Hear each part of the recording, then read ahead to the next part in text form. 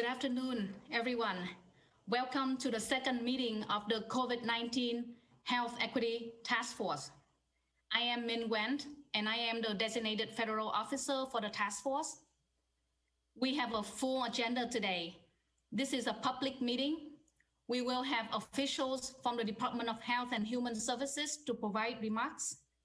As a reminder, this meeting is being live streamed and recorded, and we are providing American Sign Language interpretation for those with hearing impairment. With that, I will turn it over to Dr. Marcella Nunez-Smith, Chair of the Task Force. Thank you so much, Dr. Wen, and good afternoon, everyone. It is a pleasure to welcome you to this second meeting of the Federal COVID-19 Health Equity Task Force. Right up top, I want to take a moment and recognize Secretary Becerra and Assistant Secretary Levine. Thank you both for joining us. We'll be hearing from them shortly to provide us with updates from HHS. We're very much appreciative of the agency's support of the work of the task force.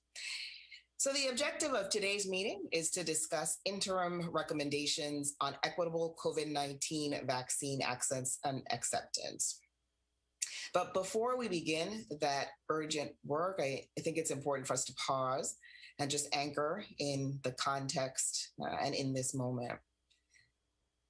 In these past few weeks, we have again borne collective witness to intolerable hate. We must stand in solidarity with everyone whose lives have been forever altered by hate-fueled violence. We must be motivated to achieve transformative change. There is an absolute and critical role for responsive and proactive policy to meet this moment. This is essential for our nation's public health. So I think it's appropriate to remind us of our charge as a task force. We have been asked to provide specific recommendations to the president through the coordinator of the COVID-19 response to mitigate health and social inequities that have, quite frankly, just been made all the more evident by the pandemic.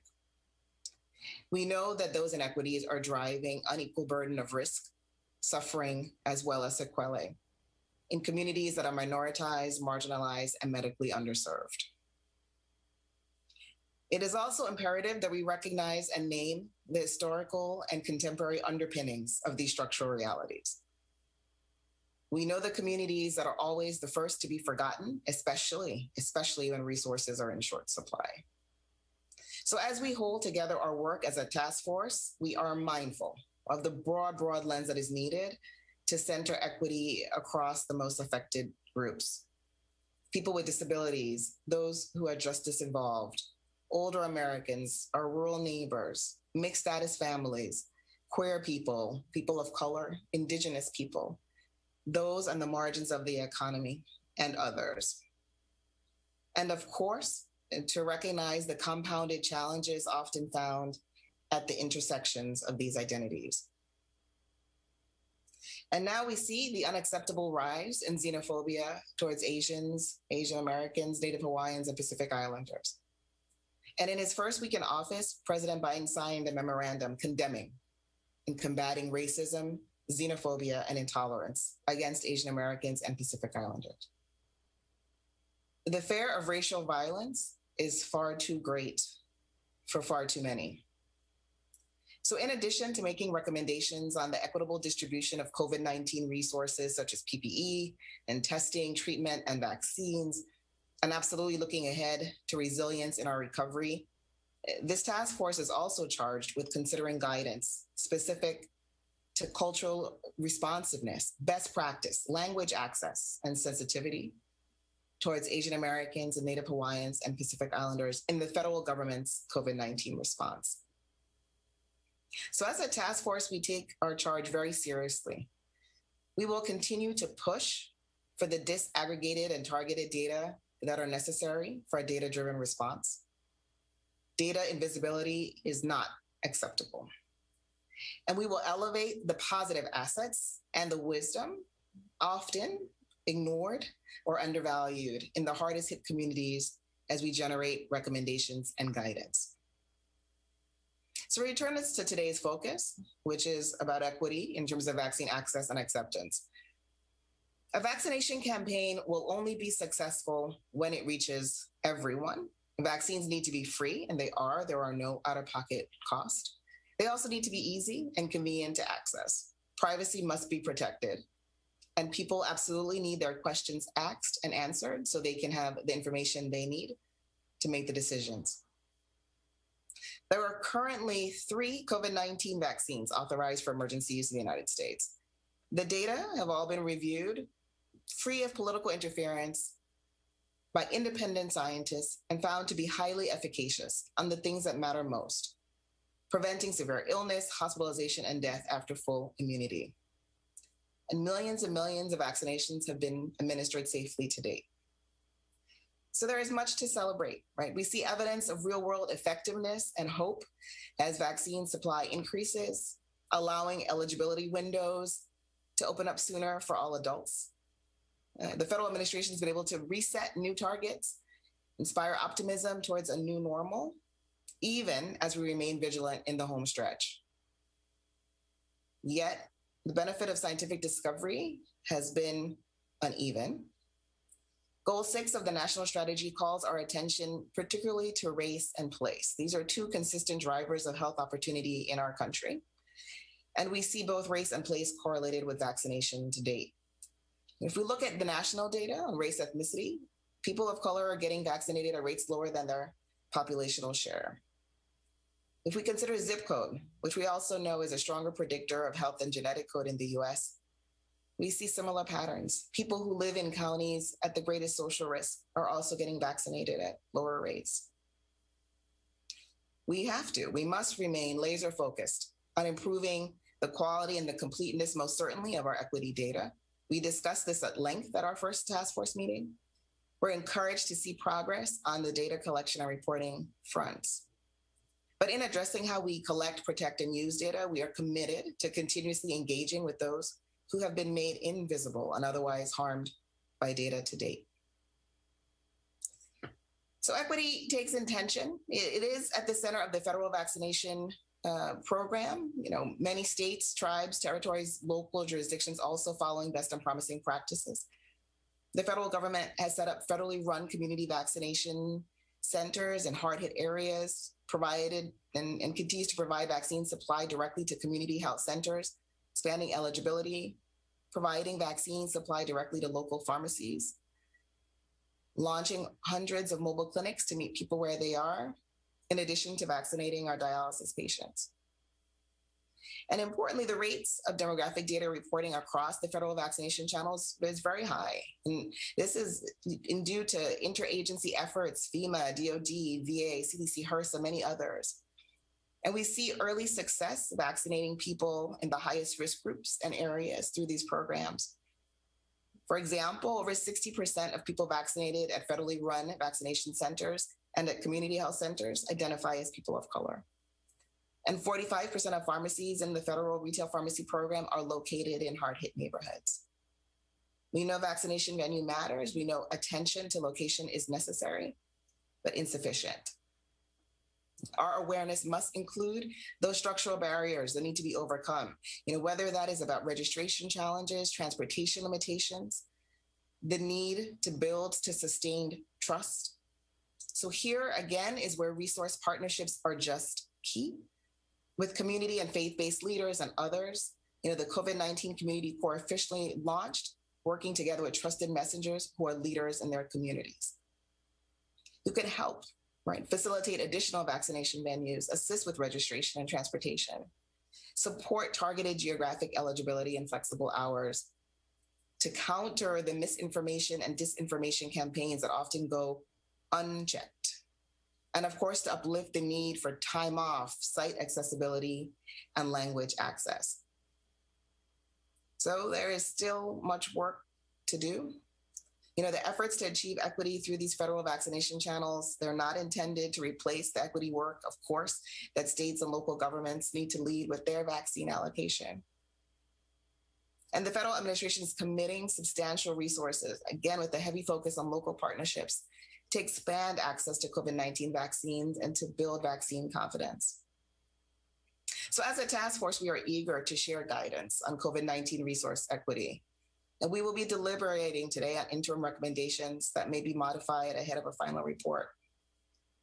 So although today's discussions will largely focus on the age groups for whom COVID-19 vaccines are currently authorized, we do anticipate some unique considerations specific to pediatric vaccination and may begin some of those conversations today as well. We know there are other issues on the horizon: the emergence of so-called vaccination passports, questions regarding employer mandates, issues of mental and behavioral health, the syndrome of long COVID, just to name a few, certainly all with equity implications. So as Dr. Wen said, we have an ambitious agenda to cover today. We will be hearing from 3 guest experts, and thank you in advance for joining us: Ms. Samantha Ortega, Dr. Nadia Islam, and Dr. Kara Ayers. They will all provide additional relevant content expertise. The work of the task force is organized across 4 subcommittees, and each of the task force subcommittees will share interim recommendations for group consideration ahead of our public comment. We will deliberate further as needed ahead of task force voting. So I will do so again later, but I want to say thank you right at the top to the federal staff team, the task force members. Your work has been tireless. The sprint has been quick to get us to today.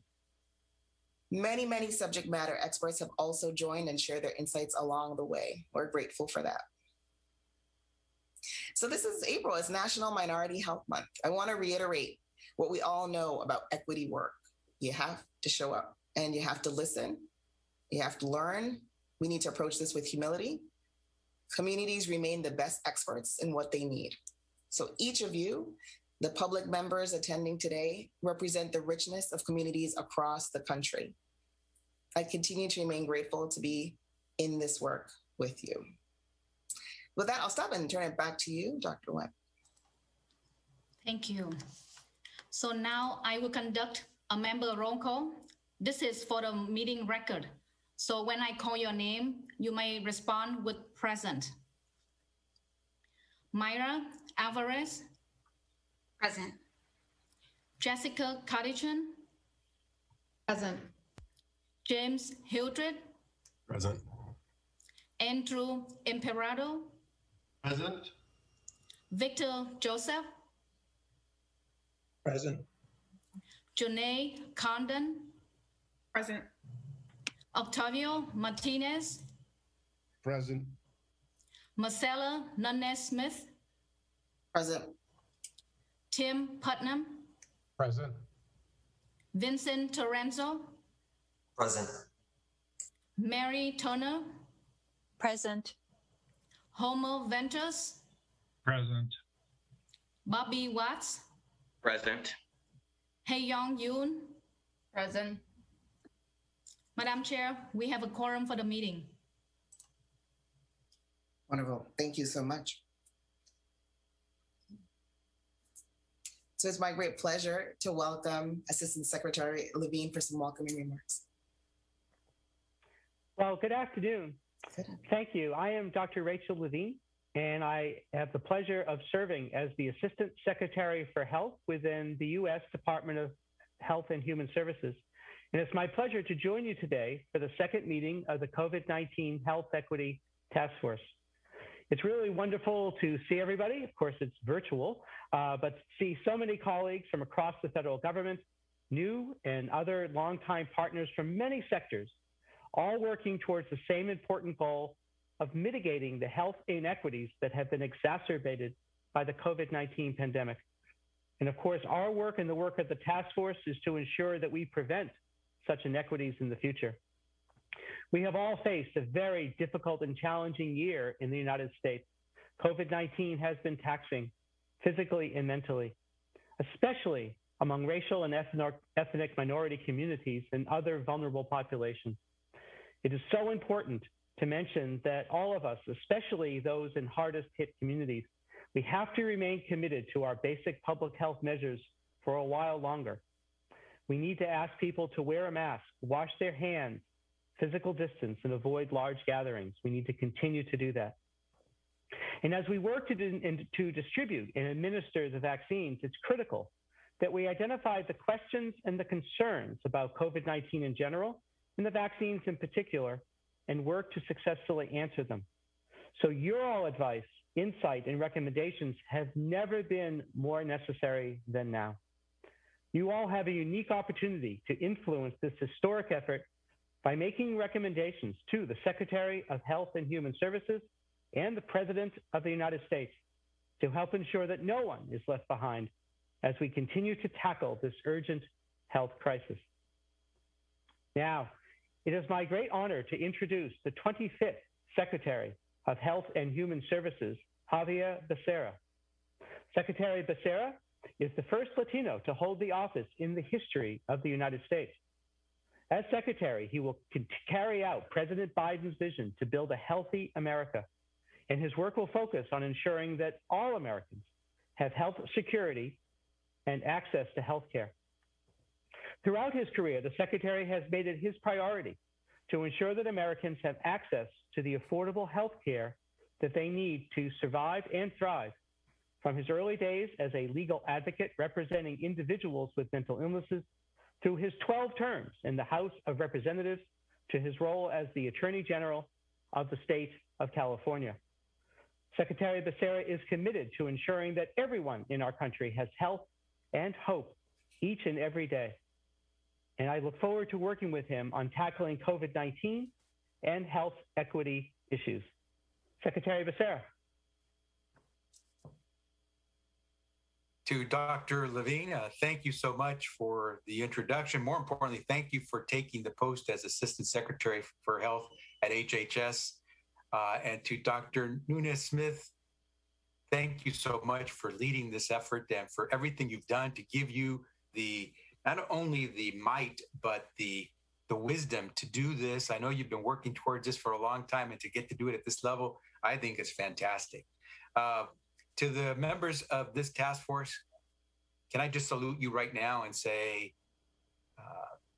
30 years ago when I started in Congress, would I have believed that based on the President of the United States, there would have been a task force like this with this many qualified and capable people?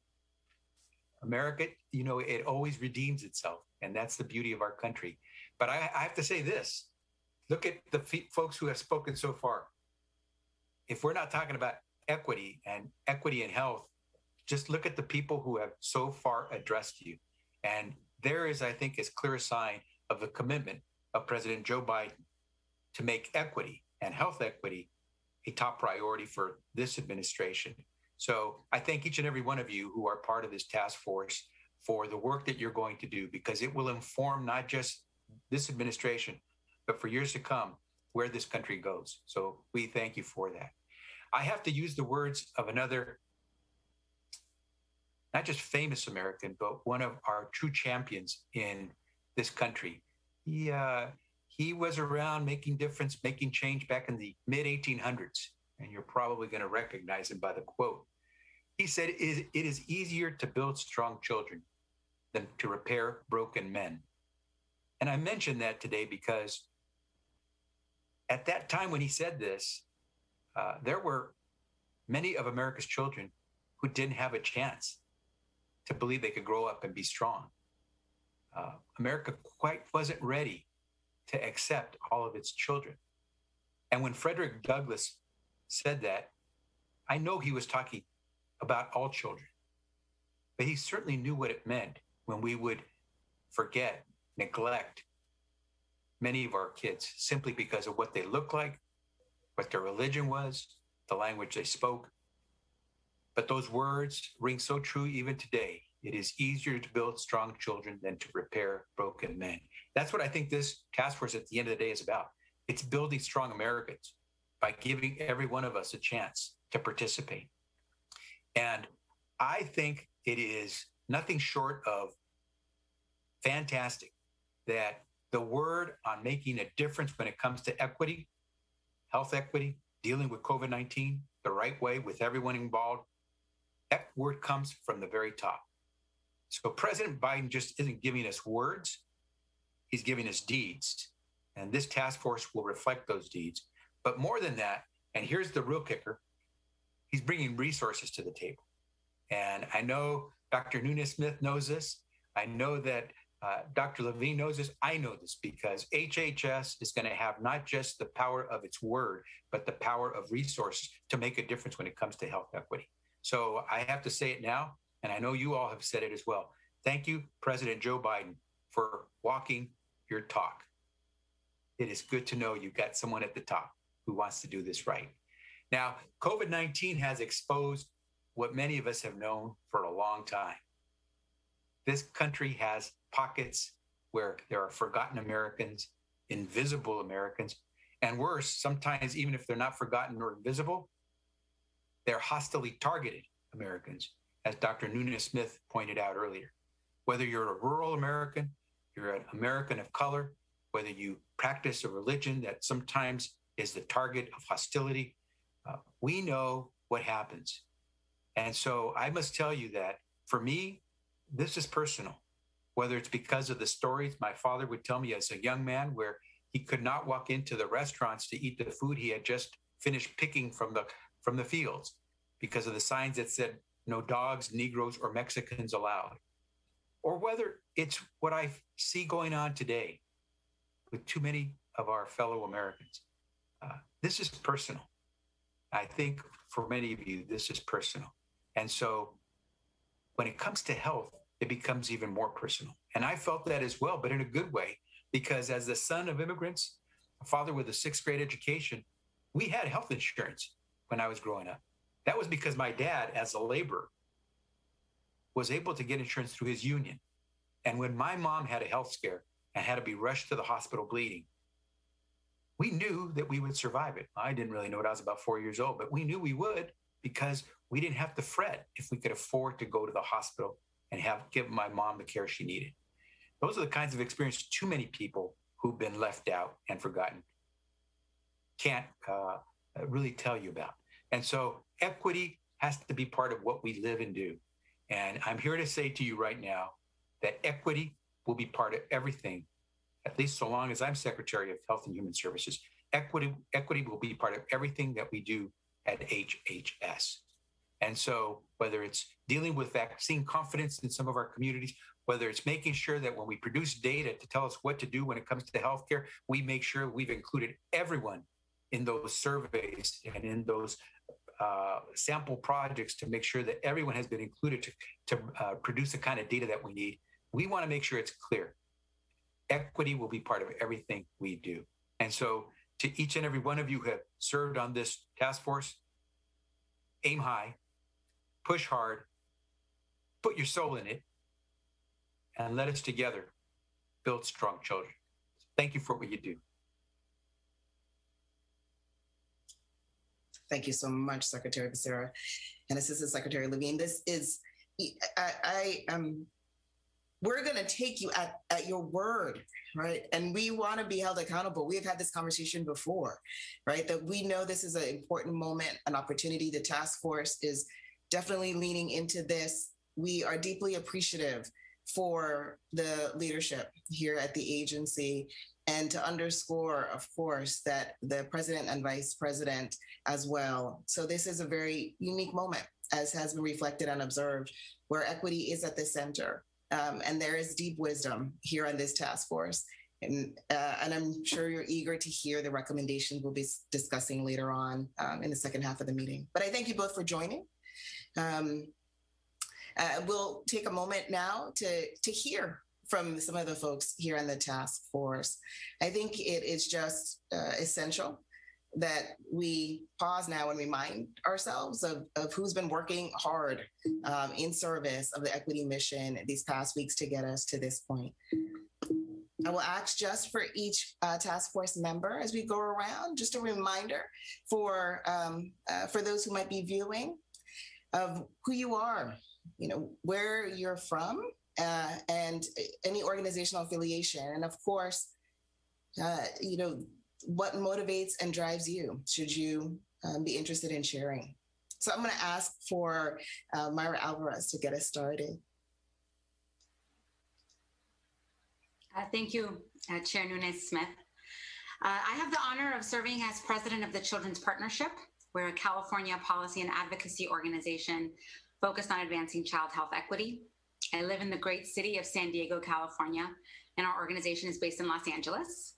I bring with me to this role my commitment to ensuring every child, regardless of their background, has the opportunity to grow up healthy and thrive, and a recognition that children are a part of families and families are a part of communities.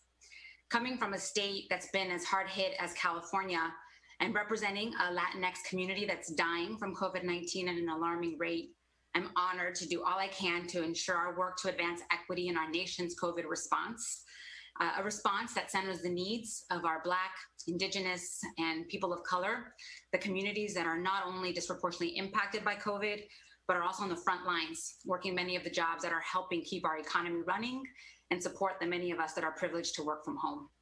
I'm a proud daughter of Mexican immigrants, and I'm honored to bring my personal and professional experiences to the critical work that needs to be done alongside my fellow task force members, Chair Nunez-Smith, and partners across the country in ensuring a more equitable response to COVID-19.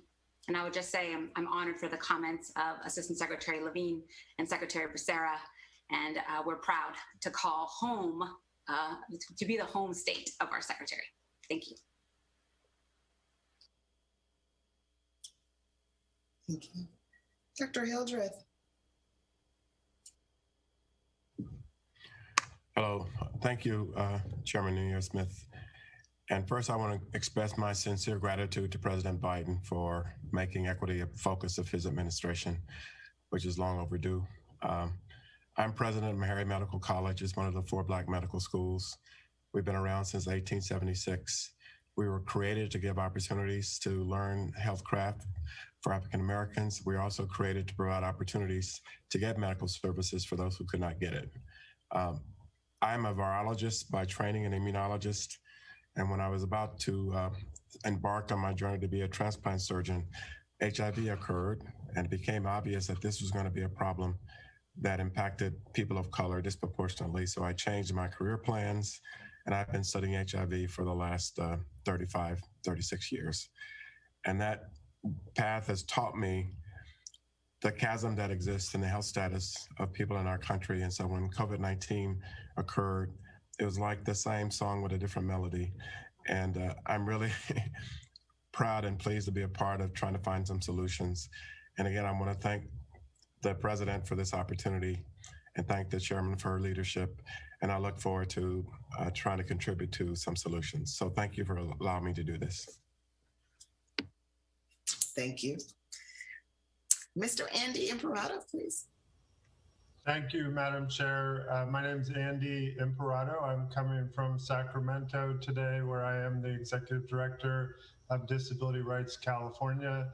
Let me join Myra in expressing pride that the Secretary of Health and Human Services is from the great state of California. I'm also glad to be a fellow Stanford Law alum, so I'm proud of you in that regard as well. I have lived experience with bipolar disorder, so like a lot of members of the task force, this is personal for me, and I appreciate your acknowledgement of that, Secretary Becerra.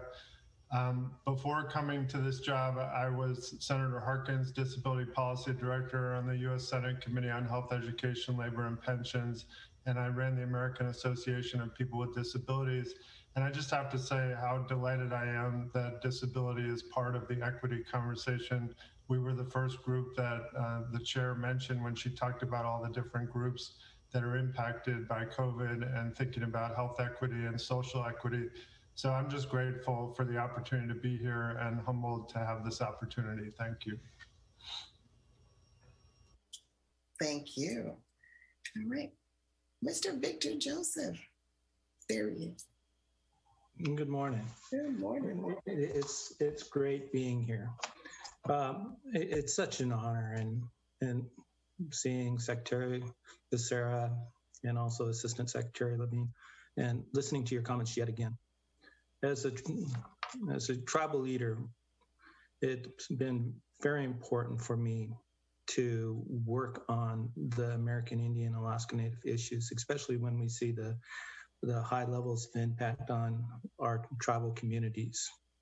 And once again, in not a good way, we're seeing that high percentage of disparities impacting this group of people. it's just great working with this group of people that have been put together and working on a common cause to help improve equity across all bodies. And with that, I just say thank you. Thank you.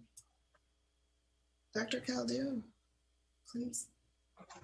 Morning, good afternoon, everyone. Just really want to thank you, Madam Chair, President Biden, for the opportunity to serve on this task force. My name is Joni Khaldun. I am the Chief Medical Executive for the state of Michigan, currently helping to lead our state's response to COVID-19.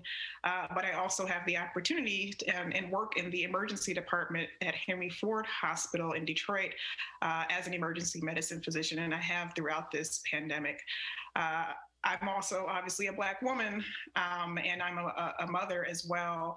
And I am, this work, as was mentioned, is quite personal for me, seeing how this virus has ravaged our entire state, particularly our communities of color, but also how it has impacted people working on the front lines in our healthcare communities, and seeing how it continues to just really surge, particularly as everyone's aware, I'm sure, in Michigan, and starting to surge across the entire country. So being able to be a part of this work is quite personal for me and my family, and it is quite an honor. So thank you. Thank you. Dr. Martinez. Hello, Madam Chair. I'm the Executive Director of the Hogg Foundation for Mental Health. We're part of the University of Texas, located here in Central Texas, in Austin, Texas, in fact. Hogg Foundation for Mental Health, we have been diligently working toward health equity, and especially from obviously a mental health perspective for everyone. What really drives me is that, I believe everyone, all families, all communities really should have access to quality care with the best health outcomes. That's what we need and what we deserve. We can only, though, achieve this if we really eliminate disparities and work toward achieving health equity. And for the another thing that drives me is personally, and I know many here on the call, colleagues and across the nation have experienced loss and grief. We really have. The Hogg Foundation itself has lost a beloved staff member. And in my circle of friends and folks that I know, there have been losses as well due to COVID-19. Just recently, a few days ago, I was notified of such. And so this is extremely important for all of us. And so I thank the President Biden for the appointment, and definitely am very keen and aware of everyone here. And so I thank you. Thank you. Dr. Tim Putnam. Thank you, Madam Chair. I have the privilege of being the CEO of Margaret Mary Health, a community hospital in Batesville, Indiana. I work alongside a group of brave and talented healthcare professionals who've fought this pandemic for too long now and seen too many of our friends and family suffer from it.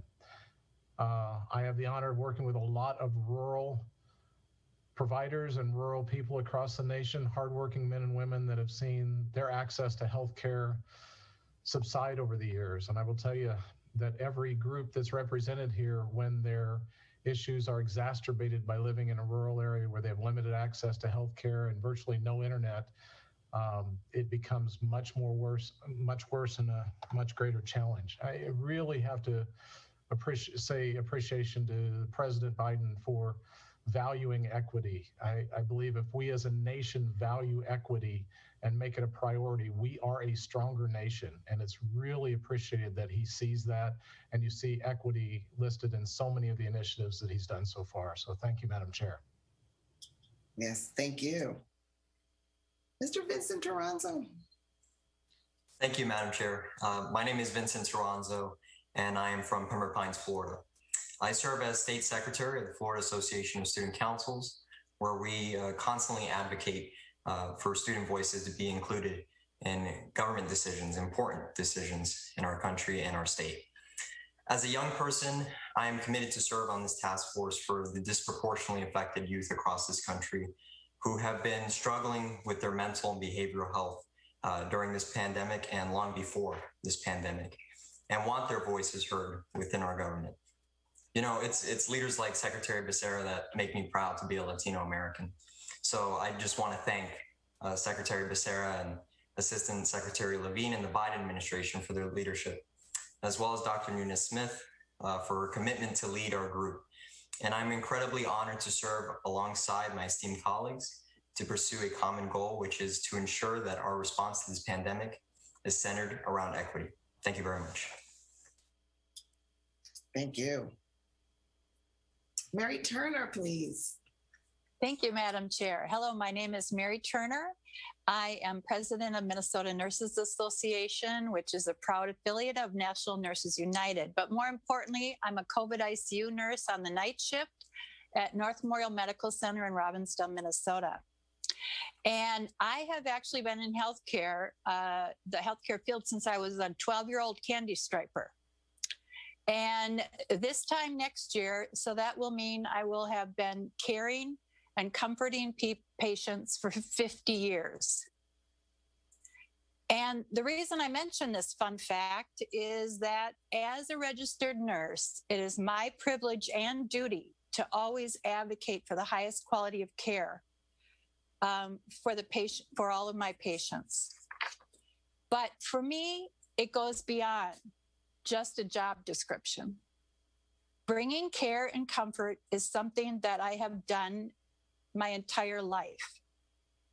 And that drive to seek the very best care for my patients is literally a part of who I am as a person. So as for my role on this task force, not only am I representing the frontline healthcare workers,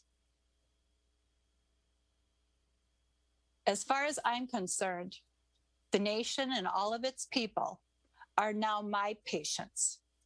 And as such, my focus will always be what is the highest quality of care that I can deliver to them. And may I add also, it was the best day ever when I could personally meet President Biden. Thank you. Well, thank you. Dr. Homer Venter, please. Thank you, Madam Chair. Thank you to the Secretary and Assistant Secretary. My name is Homer Venters. I'm a physician and epidemiologist, and I've spent my career focusing on healthcare for people who are incarcerated and promoting the health of people who are involved in the justice system. I'm just thrilled to be part of this group. Thank you to the other panel members. I've spent the last year of my life doing mostly court-ordered inspections or investigations of COVID outbreaks in jails and prisons and immigration detention centers around the country, and making recommendations. These endeavors have really solidified for me how the substandard care, the lack of access to care for people who are incarcerated, is one of the greatest representations of racism in health in our country. And so working with colleagues here to promote more equitable access to testing, to treatment, to vaccines is really a privilege for me to be able to work on. And also to use this time and emphasis to rethink not just how we provide better care behind bars, but how we rethink mass incarceration itself and how we start to use our skills and our public health acumen to document how incarceration harms health. So thank you.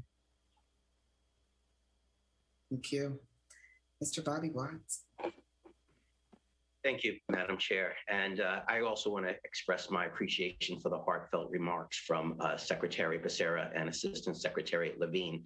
I'm Bobby Watts, the CEO of the National Healthcare for the Homeless Council, which is headquartered in Nashville, but supports the 300 federally qualified health centers that have a special emphasis on serving people without homes, and also the more than 100 medical respite programs, also known as recuperative care in California programs throughout the country. At the council, we believe, and I believe, that healthcare and housing are human rights, and that is the basis and the starting point for all that we do. Professionally, my public health training is in health administration and epidemiology. And personally, I am African-American, born in a segregated hospital in North Carolina, and grew up in a poor neighborhood in Brooklyn, New York, and from an early age have seen the effects of discrimination and racism and what it does to disadvantaged communities, and especially how it impacts health. So I'm thrilled to be part of this task force, looking for bold recommendations to give to the administration so that we can attack this virus and attack inequity at its root. I appreciate this time. Thank you. Thank you. Ms. Hey Young Yoon, please. Thank you, Madam Chair, and thank you, Secretary Becerra and Assistant Secretary Levine. I am deeply grateful and honored to be part of this task force. My name is Hye Young-yoon. I'm the Senior Policy Director at the National Domestic Workers Alliance. We represent 2.2 million domestic workers who were deemed essential in the heights of pandemic, and they care for young children, people with disabilities, older adults, and keeping our houses clean. And it is thrilled to be part of this task force and really appreciate the administrations and also Secretary Becerra and Assistant Secretary to really think about health equity broadly and not only ground and center equity, but really think about all the other structural inequities that prevent people from accessing public health. So really grateful to be part of this task force. At a personal level, as an Asian American, and in this height of the alarming rates of anti-Asian hate, anti-Asian violence, it is really heartfelt to be part of a task force that is really looking at how to address and combat xenophobia, racism, and structural inequities. So I can't say enough how humble I am to be part of this esteemed task force and work together to deliver some concrete, actionable recommendations. Thank you. Thank you. Wonderful. I am inspired anew every time just to be in the company of the colleagues in the task force. Much appreciated.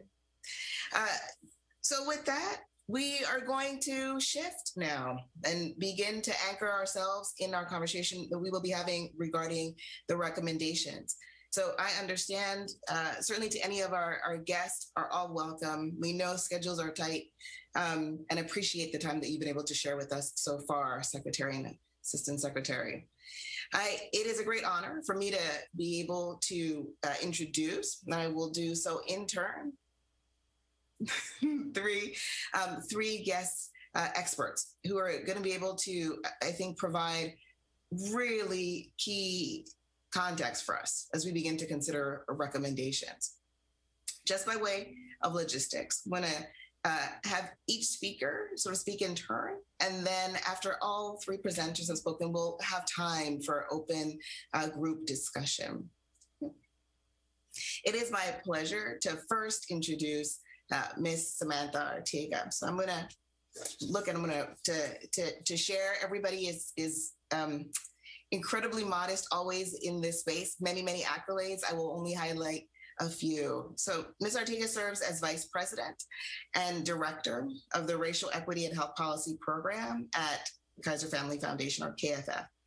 And in this role, she leads KFF's work to provide timely, reliable data, information, and policy analysis on health and healthcare disparities affecting people of color and underserved groups, as well as efforts to advance racial equity in health and healthcare.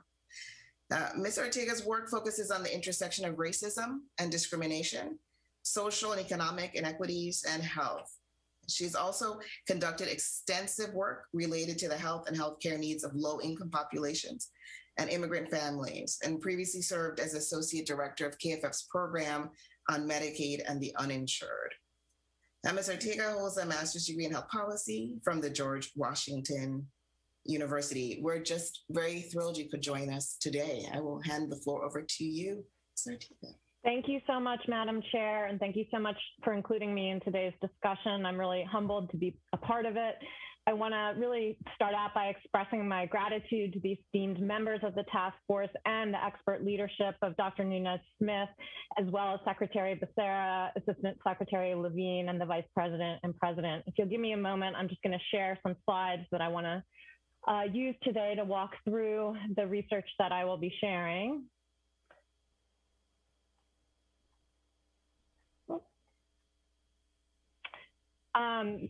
So today, what I'm really going to be focusing on is what our work at KFF has revealed about gaps that have emerged in COVID-19 vaccinations so far and efforts to address those gaps. There's a lot of information that I'm hoping to share with you today in a relatively short time. So here, I just want to include a little bit of background information on my organization, KFF, or Kaiser Family Foundation, for those of you who may not be familiar with us. And as noted on the slide, the information I'm presenting today is my own and does not represent any views of the federal government, and I don't have any conflicts of interest to disclose. So as was noted today, we are really going to be focusing on COVID-19 vaccination efforts. But as you heard from the chair, it is vital that as part of this discussion, we start by recognizing the uneven impacts of the pandemic. As we know, data consistently show that the pandemic has taken a harder toll on people of color, with them getting sick and dying at higher rates than their white counterparts. Data also show that people of color have been more likely to experience negative impacts on their mental health, as well as negative financial impacts. And this context is really key for setting up our discussion of vaccination efforts, since, as CDC has indicated, it is important that we look beyond just vaccine equality, which would be the proportional allocation of vaccines based on population, to vaccine equity, which they define as the preferential access and administration of vaccines to those who have been most affected by COVID-19. So with that context in mind, we see that the data so far show us that those who have been most affected by the pandemic have been the least likely to receive the vaccine. At KFF, we have been conducting ongoing analysis of state-reported data on vaccinations by race ethnicity. And while there are a number of limitations and gaps in these data, which I'll discuss later in my remarks, they show a consistent pattern of Black and Hispanic people receiving smaller shares of vaccinations compared to their shares of cases, deaths, and total population across states that are reporting data. And I've just highlighted a few of those examples here. On our website, you can find the full data for all states that are reporting data. And what that means then is when we look at the percent of the total population who has been vaccinated by race and ethnicity, we see that across those states that are reporting data, white people were 1.8 times as likely to be vaccinated as Hispanic people as of the beginning of this week. But the size of that gap varies across states, with the rate at least 3 times higher in some states. And we similarly see that the vaccination rate among white people is 1.6 times higher than the rate among Black people, with that difference again varying across states and reaching at least 3 times higher in some states. And looking across time, we see that although vaccination rates are increasing across racial and ethnic groups, these gaps for Black and Hispanic people are persisting, with the absolute differences between these vaccination rates actually widening over time. So beyond these racial ethnic data that are reported by states, we also recently conducted analysis of county level vaccination data that's been made available by CDC. And what that analysis shows us is that counties with higher shares of people of color, poverty, and uninsured rates, and that measure higher on the social vulnerability index, had lower average vaccination rates compared to those counties that had lower shares of people of color, poverty, uninsured rates, and that measured lower on the social vulnerability index. Now, we've talked about the importance of considering equity through multiple lenses. We don't have data to understand vaccination rates among people who identify as LGBT, but through some of our survey work that we've conducted at Kaiser Family Foundation, we see that people who identify as LGBT have experienced disproportionate impacts of the pandemic, pointing again to the importance of focusing on them in vaccination efforts. We also know from those data that most LGBT people plan to or are open to getting vaccinated. So as we consider these gaps and disparities in vaccinations, I think there has been a lot of media attention around vaccine hesitancy as a potential driver for some of the racial disparities we're seeing in vaccination rates in particular. However, as our COVID-19 vaccine monitor survey data shows, as of March, over half of people across racial and ethnic groups reported that they had already gotten the vaccine or that they wanted to get one as soon as possible. This, to me, really suggests that it is not differences in willingness that are the main driver of the gaps that we're seeing. In fact, as I think many of the people on this meeting know, the gaps we're seeing largely reflect longstanding inequities that create increased barriers to accessing the vaccine, as well as healthcare more broadly for people of color and other underserved groups.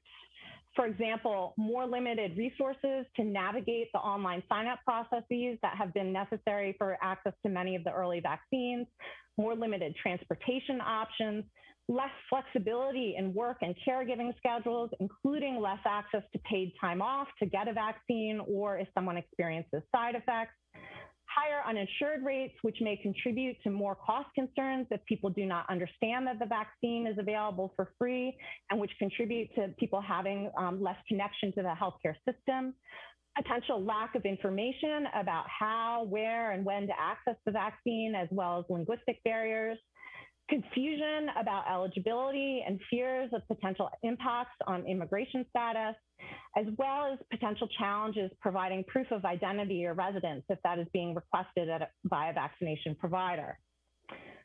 And what we see when we look at our survey data is that many of the concerns about the vaccine expressed by people reflect these underlying inequities that contribute to access barriers. Across groups, many people are concerned about potential side effects of the vaccine. But Black and Hispanic adults are more likely than their white counterparts to be concerned that they might have to miss work due to side effects, that they won't be able to get the vaccine from a place they trust, or that it might be difficult for them to travel to a vaccination site. We also see that Hispanic adults are more likely than white adults to say that if they heard the vaccine was available at no cost, they would be more willing to get the vaccine, suggesting that some have concerns about potential costs of the vaccine and may not know it is available for free. This really points to the importance of making sure when people are trying to access the vaccine, it is clear that they do not need to have insurance and that they will not be charged for the vaccine, even though some providers have been requesting insurance information from people to cover their costs of administering the vaccine. So I've spent a lot of time focusing on gaps and challenges, but I also want to highlight some of the emerging strategies that are being implemented to address the gaps that have emerged. What we are seeing is steps taken at multiple levels to reduce access barriers by making vaccines more available directly in hard-hit communities and by prioritizing appointments for people living in those communities and making more sign-up options available that don't require people to have internet access. In particular, we're seeing on-the-ground examples of how when community-based organizations or clinics lead vaccination efforts, they can be highly effective at reaching people of color. They're trusted by the communities they're trying to reach. They understand the access barriers that people face, and they know how to reduce those barriers. We also are seeing more efforts to address people's concerns and questions about the vaccine through focused outreach and communications campaigns. As you heard from Dr. Nunez-Smith, the Biden administration's efforts reflect many of these strategies to reduce access barriers, including increased funding to efforts to vaccinate underserved communities, with increased funding going to community health centers to further bolster these efforts. And what we see from the early data about who is getting vaccinated through community health centers shows us that most of the people who have gotten a COVID-19 vaccine through a community health center are people of color, with a particularly high share of Hispanic people making up those vaccinations, really pointing to the potential effectiveness of community health centers as an avenue for vaccinating people of color. But beyond reducing access barriers to vaccinations, We also know it is important for people to have access to information to address the questions and concerns they may have about the vaccines, and for that information to be made available through trusted messengers. Our survey data show us that healthcare providers are a top trusted source of COVID-19 vaccine information across groups. To that end, colleagues of mine here at KFF, in partnership with the Black Coalition Against COVID and Dr. Rhea Boyd, have developed a national campaign called The Conversation Between Us About Us, designed to provide credible and accessible information to Black communities through Black healthcare workers so that they have the information they need to make an informed choice about getting a vaccine. And I do want to highlight that we are currently in development of a similar campaign to address information needs among Latino and Spanish-speaking communities in partnership with UNIDOS. So as vaccination efforts continue, data are pivotal for our ability to understand who is and who is not getting the vaccine. Data also are necessary for establishing health equity goals that can be measured against going forward.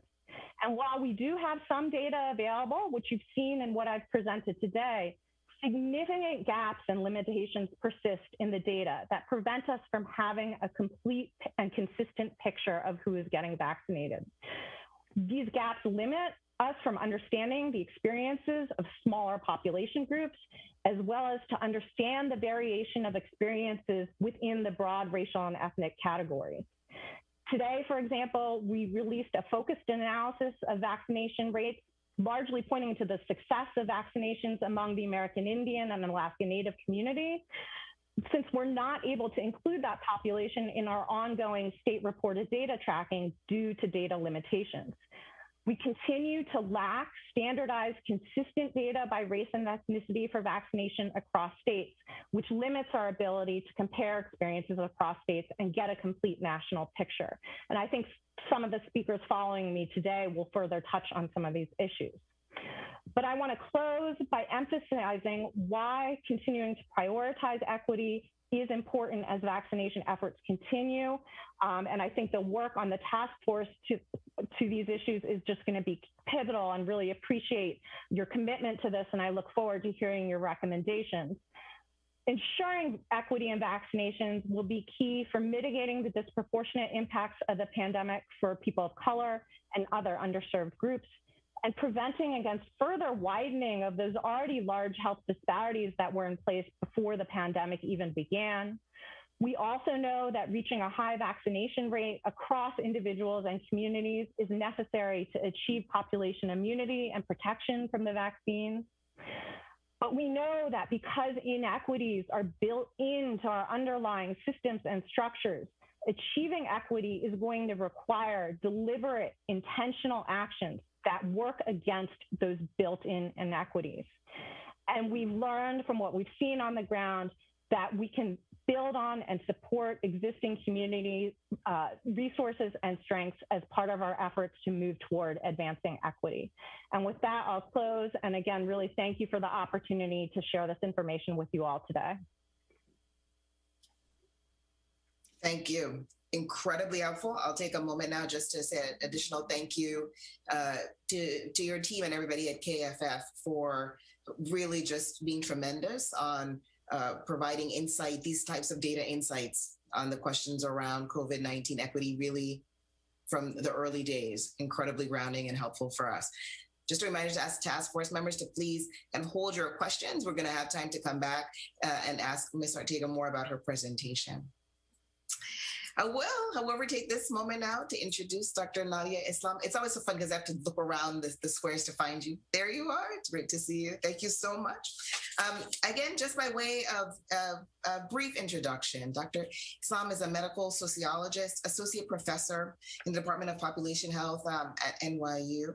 Her research focuses on developing culturally relevant community clinical linkage models. This is very important to reduce cardiovascular disease and diabetes disparities in disadvantaged communities, but really this is a model across disease types. As principal investigator, she leads several National Institute of Health and CDC funded initiatives evaluating the impact of community health worker interventions on chronic disease management and prevention in diverse populations. She also directs the cardiovascular disease and diabetes research track for the NYU Center for the Study of Asian American Health, which is dedicated to reducing health disparities facing Asian American communities broadly. It is a national research center of excellence, also funded through and by the NIH. She's also a research director at the NYU CUNY Prevention Research Center and principal investigator of a CDC-funded racial and ethnic approaches to community health or REACH program project. So thank you again for making the time to join with us today and provide some additional context. I'll turn the floor over to you. Thank you, Madam Chair. I would like to really thank the Health Equity Task Force for the invitation to discuss strategies to advance health equity for Asian American, Native Hawaiian, and Pacific Islander communities. I'm really humbled to be here and share my expertise and represent our communities. So if you could give me a moment to share my screen.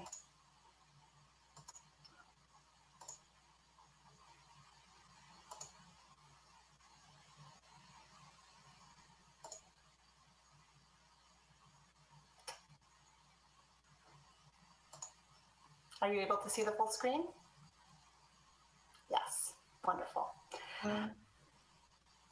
So again, I'm very happy to be here. I do hope that this is a first step in sustained and continual engagement with both Asian American and Native Hawaiian and Pacific Islander communities, who I'll refer to as NHPIs.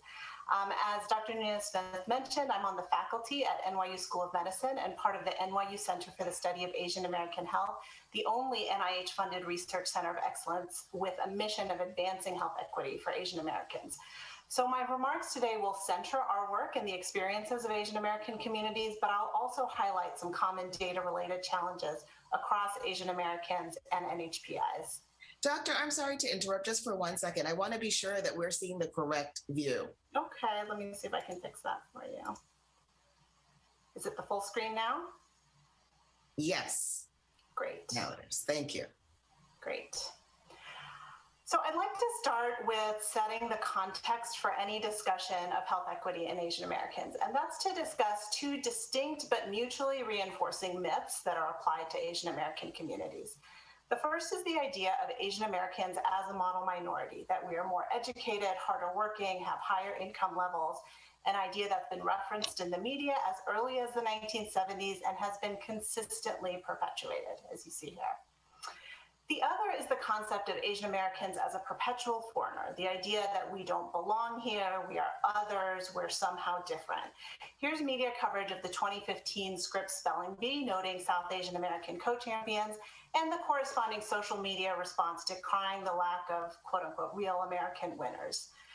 The idea of Asian Americans as perpetual foreigners has certainly been reinforced during the pandemic with references to COVID-19 as the Wuhan or Chinese virus, resulting in xenophobia towards individuals of Asian descent, an increase in hate crimes, and the tragic massacre of 6 Asian women in Atlanta in March. Upwards of 2 million Asian American adults have experienced anti-Asian hate since the onset of COVID-19, including 1 in 8 Asian Americans in 2020 and 1 in 10 in the first quarter of 2021. This context is important because it is both driven by and results in the lack of data equity in Asian American and NHPI communities. Data aggregation within and across Asian American and NHPI populations, which lumps together more than 30 unique subgroups, renders our communities invisible. As a recent American Medical Association Center for Health Equity report on AAPI communities notes, what is measured is what is valued, and what is undercounted tends to be counted out. So I'm going to walk us through some illustrative examples. Let's start with educational attainment, which is this kind of central dimension of the model minority myth for Asian Americans. And when we look at aggregated data, we see that Asian Americans have a higher rate of educational attainment than other groups, as well as compared to the national average. But when we're able to look at disaggregated data, this demonstrates a very different picture, calling attention to differences across Asian American, Native Hawaiian, and Pacific Islander communities. When we look at poverty levels in the aggregate and then here again, disaggregated by subgroup, we see a very similar picture with wide variation in poverty levels across Asian American subgroups. And these two findings are important because education and poverty are key determinants of health driving COVID disparities. Another critical factor impacting all dimensions of health for Asian Americans is language access and proficiency. Both Asian Americans as a whole and particular Asian American subgroups have high rates of limited English proficiency, about 30% overall for Asians, but up to as high as 78% in some communities. This invisibility, put simply, is killing our communities, and this is nowhere better illustrated than in the COVID-19 pandemic. National efforts, put plainly, have simply left Asian Americans out. In September of 2020, for example, about $234 million in federal funding was awarded to support projects across the country to improve access to COVID resources in underserved communities. The press release announcing the initiative did not include Asian Americans as a priority population, and indeed only a handful of projects include any outreach at all to Asian communities. Similarly, the framework for equity and vaccine allocation developed by NASEM did not prioritize Asian Americans despite tremendous advocacy by Asian American researchers and advocates across the country. What's disheartening is that we are left out despite, at this point, ample evidence that COVID is disproportionately impacting Asian American communities compared to white populations. This analysis by Chu and colleagues looked at death certificate data from the National Health Statistics Center and found disproportionate burden of COVID among Latinx and Black communities, but also for Asian Americans and NHPIs. A number of other studies have demonstrated similar findings. For example, a systematic review last year of 18 million patients across 50 published studies found Black and Asian individuals at higher risk for COVID-19 infection compared to white individuals. And most recently, data from the Marshall Project has reported that because of COVID-19, more than 13,000 Asian Americans have died than usual, representing a 35% increase over the prior 5-year average. When we examine disparities by subgroup, we get an even clearer picture. This is an analysis that our team led in collaboration with partners from Health and Hospitals, which is New York City's safety net hospital system. This analysis included data from 85,000 patients across the public hospital system from the period when New York City was really the epicenter of the pandemic. We applied a surname methodology to be able to better identify patients by subgroup ethnicity. And when we did that, we found that South Asian patients had high rates of COVID positivity, second only to Latinx patients, and high rates of hospitalization, second only to Black patients. And we found that Chinese patients had the highest mortality from COVID after controlling for age and gender. When it comes to vaccine uptake, national data that we have available makes it seem that Asian Americans have higher uptake of vaccine. This report from APM Research Lab aggregates vaccine data across 34 states and the District of Columbia. Similarly, data from the California Health Interview Survey has demonstrated Asians broadly have higher vaccine acceptance compared to other racial and ethnic groups. But here again, the lack of data disaggregation and data reporting issues plague our communities. The data you see here includes 2 states that do not report Asian race ethnicity data at all, and 4 states that combine Asian American and NHPIs. The other consideration is that early waves of vaccine data may be overrepresenting Asians due to concentration of some Asian communities in healthcare professions, notably Filipinos, Asian Indians, Chinese, and Korean communities. In places where we are able to drill down, for example, in LA County, neighborhood level data demonstrates that COVID death rates and vaccination gaps are highest among the most marginalized low-income Asian neighborhoods, places like Koreatown, Little Bangladesh, Thai Town, and Little Cambodia. Again, data quality issues cannot be overstated, and that's illustrated here. Race and ethnicity data is missing at both the national and local levels. In national data, almost half of race ethnicity data is missing for vaccines as of March 17th. Similarly, in New York City, almost 20% of race ethnicity data for vaccine uptake is missing. And this issue of missingness is a particular challenge for Asian Americans and Native Hawaiian and Pacific Islander groups, because studies have demonstrated again and again that these groups are more likely to be impacted by missingness, as well as more likely to be misclassified. So it's important to underscore that one size does not fit all when it comes to COVID solutions for any community. I think that's what this task force is all about, but particularly for Asian American communities. Dr. Stella Yee and colleagues from our center have synthesized available evidence about how different Asian American subgroups are experiencing the COVID-19 pandemic. Outcomes, exposures, and impact of COVID vary, although there are some commonalities. For example, Asian communities are more likely to live in multi-generational housing, placing major limits on their ability to social distance, likely contributing to disparities. There are also some clear economic implications across Asian American subgroups. This includes loss of employment from closures of small businesses, for example, in Chinese and Korean communities, and enhanced risk of some groups like South Asians and Filipinos due to concentration in essential workforces like healthcare, but also other workforces like food service and transportation sectors.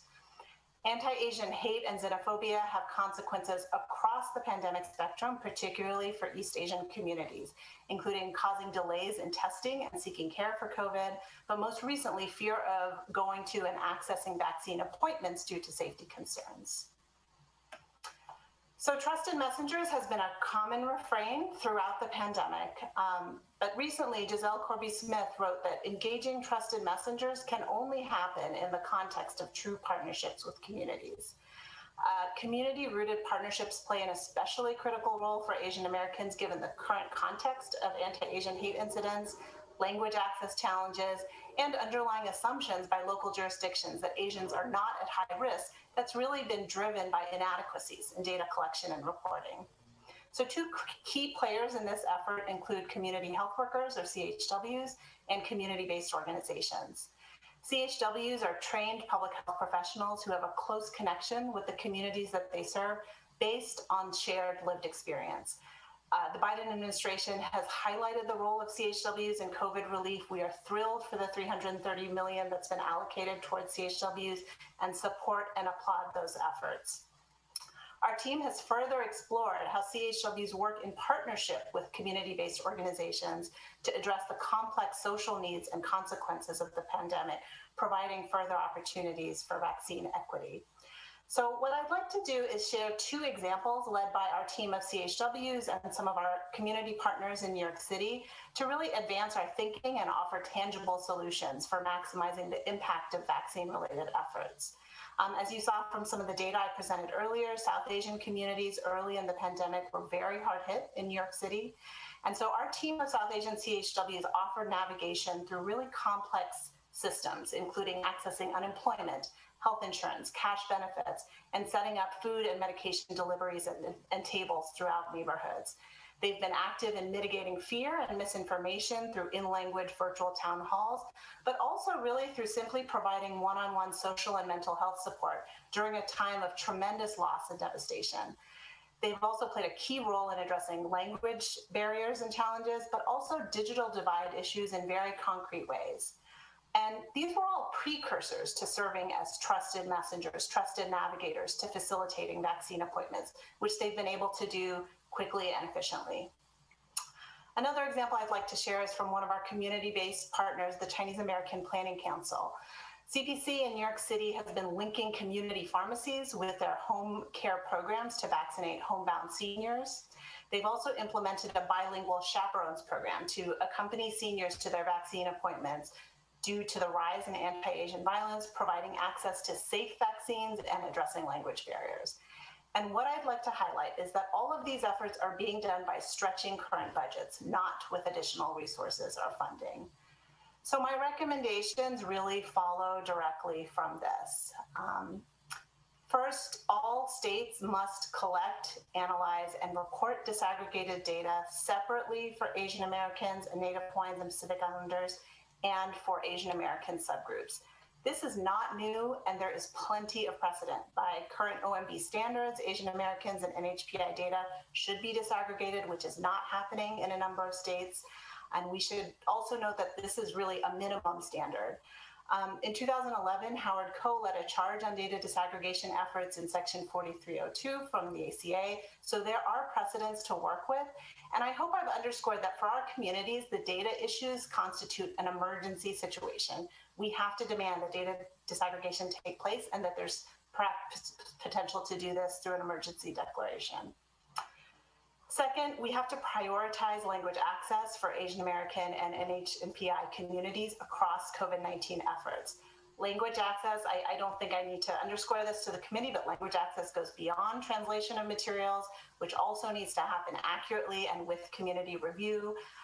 There's a great need for online and phone-based services that must be available in multiple languages, particularly that given the high rates of limited English proficiency across Asian American groups. And also to offer interpreter services for on-site vaccinations. Again, I'd like to emphasize that our CBOs and community health workers across the country are doing this already, but are stretched to capacity. And this then leads me to my final recommendation, which is to really provide direct financial support to community-based organizations and community health workers to facilitate safe access to COVID-19 related services for our communities. This includes frontline agencies and federally qualified health centers. We applaud recovery plan efforts and funding, but really emphasize that the funds cannot only be directed towards state and local health departments. Our communities have robust systems of community support and infrastructure through community-based organizations, through faith-based organizations, through FQHCs, and these must be engaged and supportive if we want to advance vaccine equity. So I'm just going to end with acknowledging our many, many collaborators in this work, and I really look forward to the discussion and happy to take questions. Wonderful. Thank you so very much. Extremely insightful as well. Appreciate all of the illustrations, and thanks for the work that the teams are doing on the ground every day in affiliation with the center. All right, I know people are building questions. Hold the questions. We're coming soon to discussion.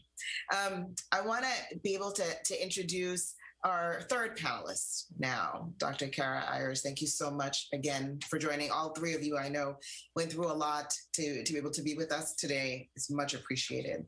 So Dr. Ayers is Associate Director at the University of Cincinnati Center for Excellence in Developmental Disabilities, where she's also a professor. She earned her PhD in clinical psychology from Nova Southeastern University. She no longer sees patients, but really importantly applies that professional knowledge, research experience, and personal perspective to making systemic change to improve the lives of people with disabilities.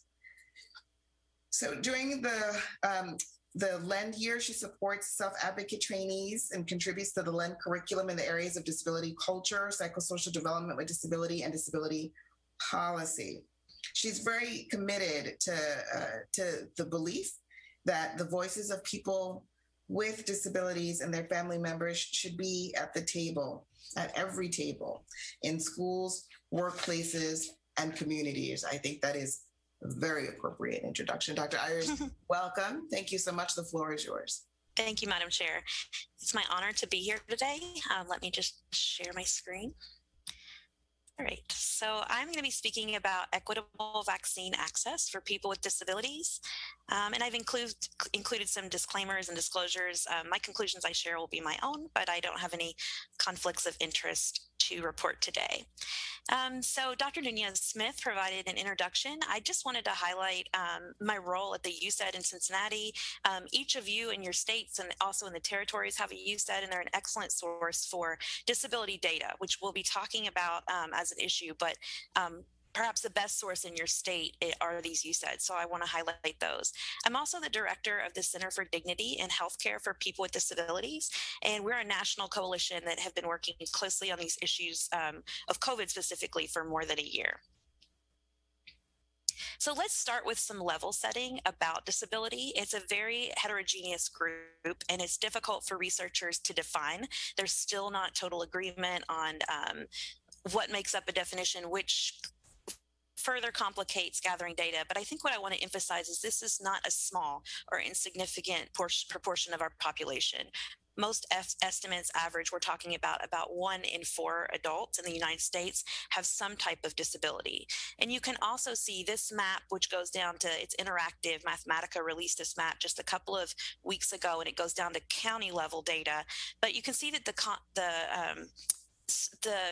concentration is not equally distributed across our country. So there's a higher concentration in the South, and you can also see some other regions like the Appalachian region here as well.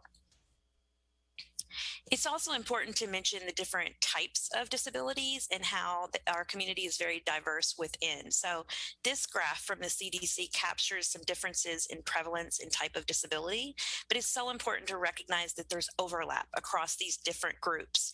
And what I also want to point out are just starting to think about the different needs that we need to consider as we make vaccine access more accessible for all.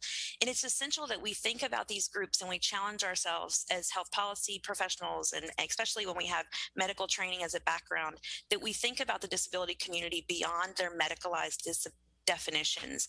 So people with disabilities are also more likely to live in poverty. We're more likely to be multiply marginalized, whether it be that we're also people of color or members of the LGBT community. So there's a misperception, there's many misperceptions about the disability community, but I want to ensure that we start by level setting around who makes up this community.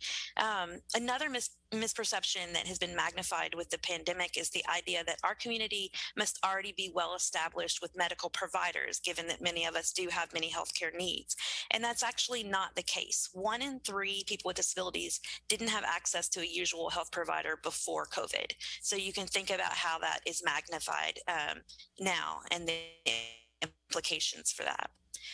I like to zoom in a little bit more of our focus and highlight people with intellectual and developmental disabilities, a group that is particularly marginalized, especially during this pandemic response. In addition to understanding who these people are, it's essential that we think about where we can access them for information and equitable vaccination.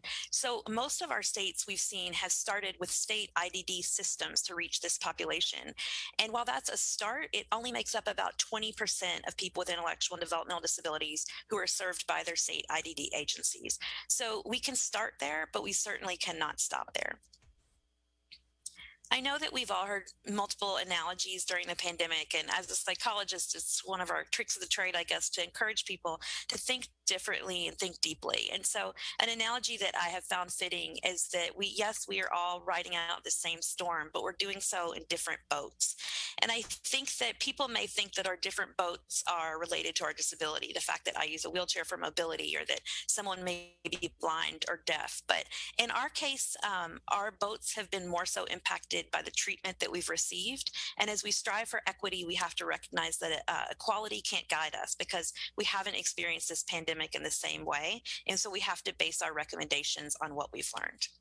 To give you some idea about those differences and the disproportionate impacts, I wanted to highlight some data around the disproportionate outcomes in both contracting COVID and also mortality rates for people with disabilities. So in a study of 64 million, people with intellectual and developmental disabilities were 3.5 times more likely to be diagnosed with COVID-19.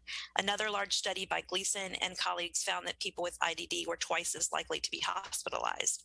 And people with IDD are also much more likely to die from COVID. Most studies finding people with IDD are between 2 and 3 times more likely to die than those without IDD. So we have these original sources as well as other research summaries linked in my slides, but also on our Center for Dignity website, centerfordignity.com. And I want to emphasize again that these discrepancies are alarming, and it's so imperative to understand that they are not explained by worse health outcomes. There was a lot of really frankly hurtful narrative, especially in the beginning of the pandemic response, as if vulnerable populations were expendable. These outcomes are influenced by inequitable treatment as well, which is avoidable, preventable, and influenced by ableism. The idea that our lives as people with disabilities have less value. And unfortunately, that message of devaluing disabled lives has been sent multiple times during the pandemic from our policy decisions. And now is the time to turn the corner and live out our value for equity. But to do so, we must address a few problems. First, as others have mentioned today, the pandemic has magnified some longstanding problems that are worsening our community's outcomes. And in this case is in itself a public health crisis. We have a major disability data problem. We are missing pieces. We have inconsistent reporting, failure to reach consensus on definitions, and entire missing population data. Several opportunities surveys have been missed to include disability data. Even including IDD in death certificates is not standardized. So we're likely underreporting, not overreporting the massive loss to our community. So we cannot forget disability when we're modernizing our public health data systems. We've also seen the challenges faced by the disability community and the extreme variability across states in their vaccine plans. So as many states recognize the need for equity early in drafting these plans, and most of the plans have a section actually labeled as such, almost none included even the word disability in those plans.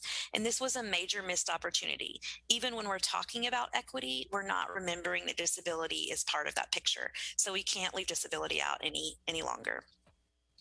In response to the variability that we saw across the different states early in the vaccine rollout, our Center for Dignity team, in collaboration with Dr. Bonnie Sweener's Disability Health Research Center at Johns Hopkins, and with support from the American Association of People with Disabilities, we developed a vaccine dashboard that we've been happy to busily update every week as we've been able to reflect what types of disability definitions were prioritized week by week with each state. And again, even the definitions varied. So advocates were able to use this tool to, at a baseline, figure out when they were eligible, but also to advocate to their state for their needs to be more inclusive of other high-risk groups.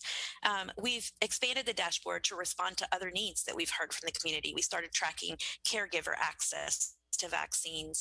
And most recently, we've added some data visualization and also some rankings for both the information pages that states have and the registration pages that states have. We all benefited from knowledge shared by Kaiser Health's news report a few weeks ago, highlighting the major accessibility issues with the vast majority of state websites. So they surveyed more than 90 websites and only 13 didn't have significant major errors. Many state websites have hundreds of accessibility errors. And to give you an example of what that may mean, it may mean low contrast text, which would mean if you have a visual impairment, you're not able to read the information. In other cases, it's things like including a phone number that someone may need to register as part of an image, which makes it completely inaccessible to someone who's blind and using a screen reader to access this information. So we have to do better than this. We update this dashboard weekly, and we want to be busy making updates showing that these states are fixing these accessibility errors. This is a map just illustrating some of the states and the distribution of these errors. So this map shows the state information websites, and you can see the darker colors illustrate the bottom third. So those have the most accessibility errors. And what stands out to me is that, unfortunately, these are also some of the harder hit areas from COVID. So we also have a visualization, and again, this is as of this week. So this map shows the state registration websites for accessibility. And what stands out to me with this map is the massive number of white states that simply don't have one centralized state registration website. And what that means is that the registration websites are just distributed across multiple, and that also happens in some of the states who do, but those white states don't have an option for someone to go to a state-led registration page. Again, you see states that have, in some cases, hundreds of accessibility errors. In my mind, is just direct hurdles stopping from being able to act towards equitable vaccine distribution is that we know that it's influenced by science, what research has been conducted, which has its own kind of culture around it, data, which we've talked about as a challenge, and policy. And I know that there's been a heavy reliance on ethics to make these tough decisions, but I just want to highlight that we need to be aware that that field as well has a history of ableism. The utilitarianism approach that guided early rationing care guidelines for crisis care standards directly devalued our lives. And we can't really just kind of move past that. It's still influencing our decisions today. And another note on ethics, most of these state vaccine plans, as we looked through them, claimed that their guiding ethical principle was minimizing loss of life.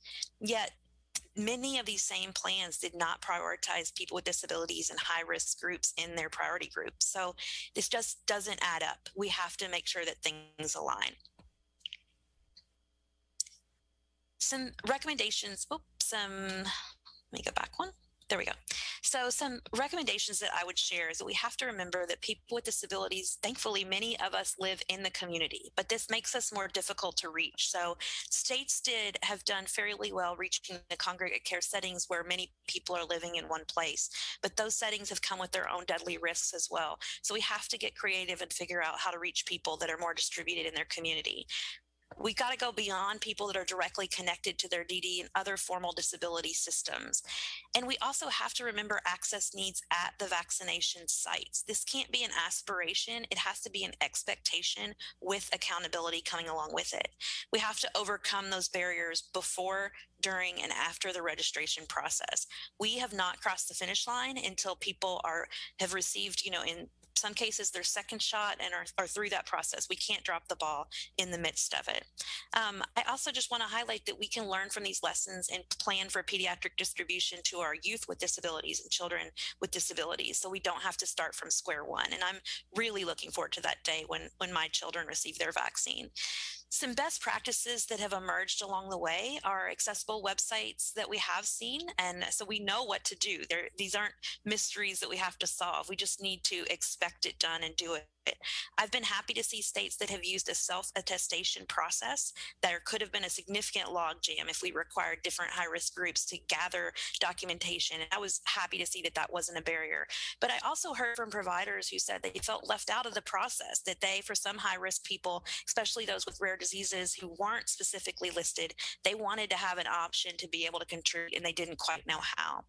We've mentioned the importance of phone registration and transportation barriers, and just listening to the disability community for some creative strategies, things like mobile vaccination sites. But as we hear of some of these things pop up, I want us to have the same urgency that I hope we all still feel today. So just yesterday, I heard from a friend and a colleague who has finally been able to schedule his vaccine appointment in the home because he's unable to leave his home due to his disability. But his appointment is for August 15th, and that's unacceptable. He's in a very high risk category. So we can't just stop at finding these creative solutions. We have to do so with the utmost urgency. And in closing, what people with disabilities need is we need direct representation. We need seats at the table, advisory committees, ethics committees from people with direct lived experience. We have to be represented beyond our medical definitions. We need better data collection at both federal and state levels, and we need equitable care in the hospital. Unfortunately, this pandemic is raging on in our hospitals, and our community members are dying due to inequities in care. So we can't forget that battle as well. And we need to live in the community. We've seen the cost of lives for congregate care settings. So I'm so thankful for the president's focus and investment in home and community-based services. We have to see that through the finish line. Lives are at stake. The good news is you are not alone in searching for these solutions. I encourage you to look to disability advocacy organizations, including those that might work on issues that you may not think are directly related, but definitely have key insights to add here. So disability orgs that work on employment, accessibility, housing, transportation, each of these have something to add. And as we pull these together, we can help get through not only the vaccine, but beyond as well. It's always my hope that you remember to include disability in discussions around equity. It's an honor to be here to actually make that happen today, but it has to go forth after today. And unfortunately, from the start of the pandemic, when our community faced the realities not only of the disproportionate loss of our members, but also of the rationing care guidelines should we be sick, we were explicitly told that our lives were expendable, and the disability community has felt left out. I'm thankful to be able to share my perspectives today, and I hope that our many voices are heard. I am an optimist, and I truly believe that lessons learned from the experiences through this pandemic can help us improve not only our vaccination efforts, but our overall public health response in working with the disability community now and in the future. So I hope we all take advantage of these opportunities for growth. And again, I really appreciate the opportunity to share this information with you today. Thank you so very much. Thank you. Just three outstanding, just stellar presentations for us, right to the heart of the matter. Particularly appreciate the very pragmatic, strategic approach that each of you took in terms of where there are gaps that we might address. So thank you again for joining. We have time for question and answer and some discussion and conversation. So I will open up the floor to the task force members, please. If you use the raise hand function, I think I will be able to track.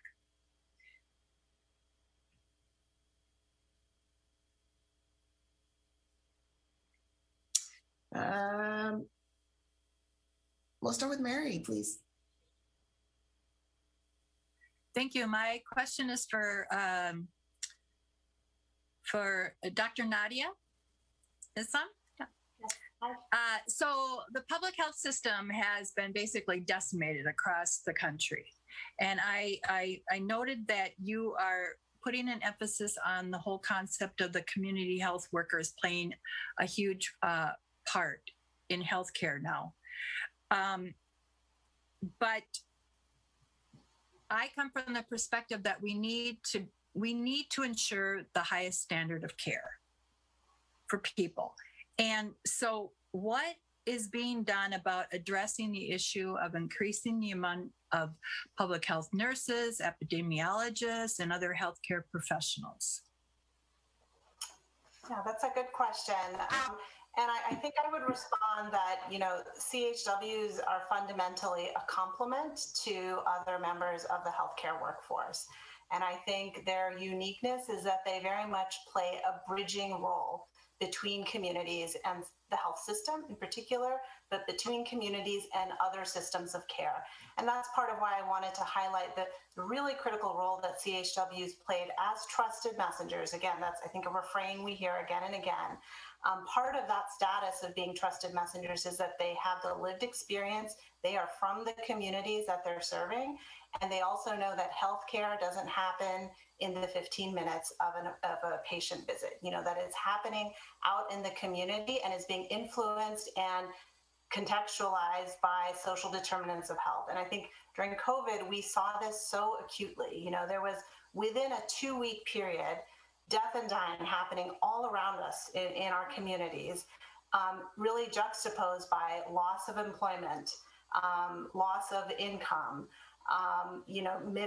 made worse by issues related to not being able to access services due to language, but also simply fear in all kinds of ways, and particularly for immigrant communities, fear was very nuanced and multi-level. And so I think CHWs play a role in complementing the healthcare workforce. I don't think in any way they replace the nursing workforce or other members of the healthcare team. I think you're right that there is a lot of interest in integration of CHWs into healthcare systems.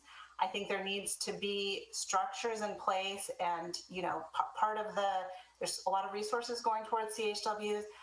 There needs to be careful attention to making sure that infrastructure is supported as well to be able to support the integration of the CHW workforce. That includes appropriate supervision. That also means that it may not make sense to just place a bunch of CHWs within healthcare settings. I think we don't need to reinvent the wheel. And this is why I paired community-based organizations and CBOs. I think our CBOs have a lot of rich resources in terms of community health workers, other navigators, and bilingual individuals who can play that role. And so I think supporting CHW placement in those settings as well is key. Good. Thank you. Let's go to Andy, and then after that, Octavio, and then Myra.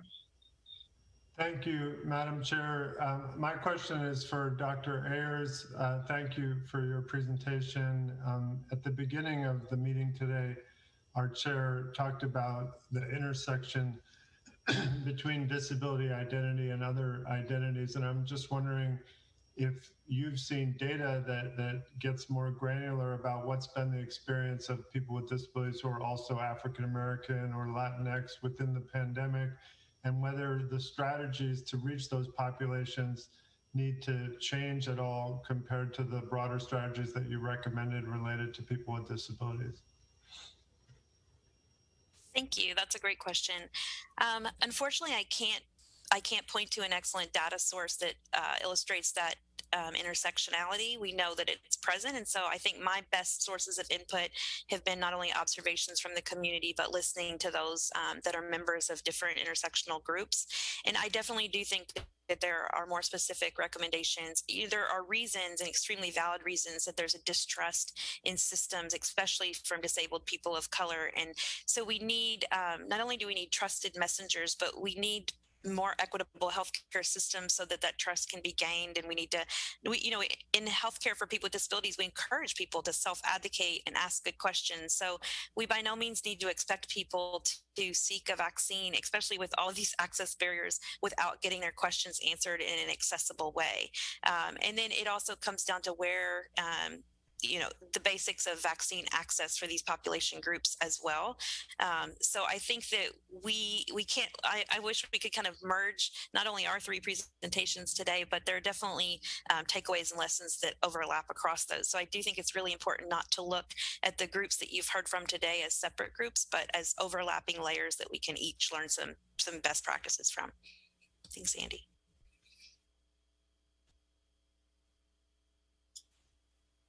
Dr. Martinez. Thank you, Madam Chair. I just want to commend our three esteemed presenters. Excellent presentations. I learned so much. And this is for all three of you to see who will weigh in on this. It made me think about that, health economics impact of the fact of not gathering data. What does that, what is this really costing us? Because, for example, inequities are more expensive to all of us because what it ends up doing, it removes the opportunity for prevention or a public health approach. So I'm wondering if you have any studies, anything you can share with us, because I think that the business case also is an important aspect that could really move the agenda forward for health equity. So I can start, and then if the others want to jump in, there are not specific studies I have to point to, but I think the overarching point you make is exactly correct in that we all suffer costs and poorer health as a result of these inequities. And I think the lack of good, readily available, disaggregated data delayed our ability to understand how the virus was impacting different populations, which then prevents against really efficient response efforts, right? So that delay in data to get the complete picture of how the pandemic was impacting communities and individuals that makes it more difficult to efficiently and effectively focus resources on those areas that are most impacted and address the specific needs of individuals who are impacted. And similarly, we're seeing that again with the vaccination rollout, that not having that detailed data readily available inhibits those efforts. So I think it points to that having high quality, comprehensive, consistent data enables us to then more effectively, efficiently target resources, focus resources to respond to needs as they arise. Thank you. Maybe you could go after that study for us. I definitely heard that ask there. Did any of the other panelists want to make a comment about the health economics?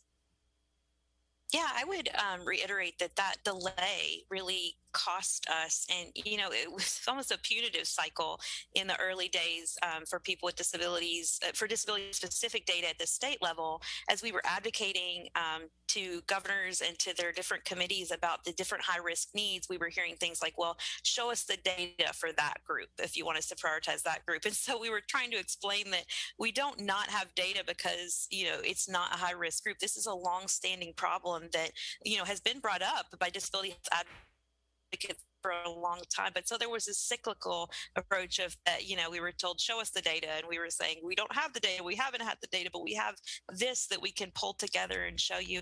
So unfortunately, what also happened in response to that was that it kind of became the Hunger Games of advocacy. You have which groups are better funded and louder and have political power, which is, really not the position that we want to be in if we're seeking equitable care. And I think the other thing I would mention, making a business case, is I have been impressed with how nimble and agile, some grassroots organizations have been. And I hope that we consider that.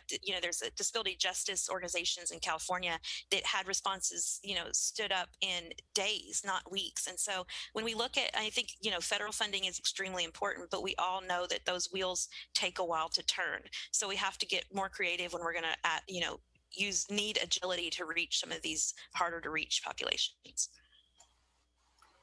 Yeah, I think I would just add to that two things. One, I shared this in my presentation, but, there is a consequence in terms of resource allocation for our communities. We, Asian Americans and Native Hawaiians and Pacific Islanders, have really been left out of federal COVID initiatives in very real, vividly clear ways. And then, I couldn't agree more with Kara regarding this sort of vicious cycle of not having the data and having to prove that you have disparities. In our analysis of the H&H hospital system, 85,000 patients, we found that Chinese patients have the highest likelihood of mortality from COVID. We were only able to do that after applying this very rigorous and innovative sort of surname matching methodology. We wouldn't have been able to do it with the existing data. We believe that those disparities may be a result of sort of this climate of anti-Asian hate and real delays in seeking care related to COVID. I would just I think everybody has underscored this, but, we really need to listen on the ground. That H&H analysis was driven by healthcare providers within H&H hospitals in places like Elmhurst and other city hospitals, where they were saying, we're seeing this in these communities, but we don't see it in the data anywhere. We're not seeing it in the city data. We're not seeing it being talked about, and so I think, I would just add that. And thank you. Ms. Alvarez, please. Thank you to our speakers and your insightful presentations. This is a question for Ms. Artiga. One of the slides, actually a few of your slides, really highlighted how successful efforts to reach communities, particularly marginalized communities, are building on efforts that we've seen have been successful in reaching communities of color, like community health centers, right? That going through those channels, those trusted channels of communication, going where people are, has been what has worked in as far as vaccine access and allocation.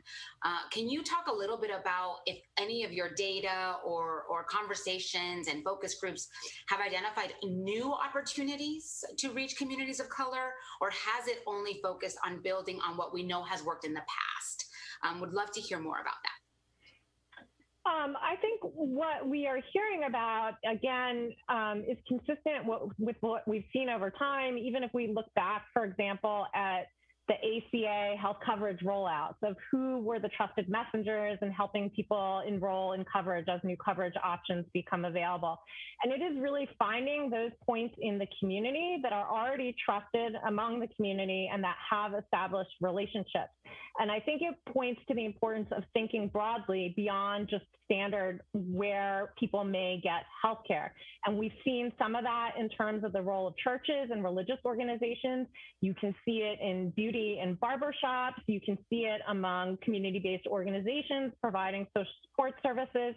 And I think it is who those messengers are is going to really differ among each community at the local level in terms of who you're trying to reach.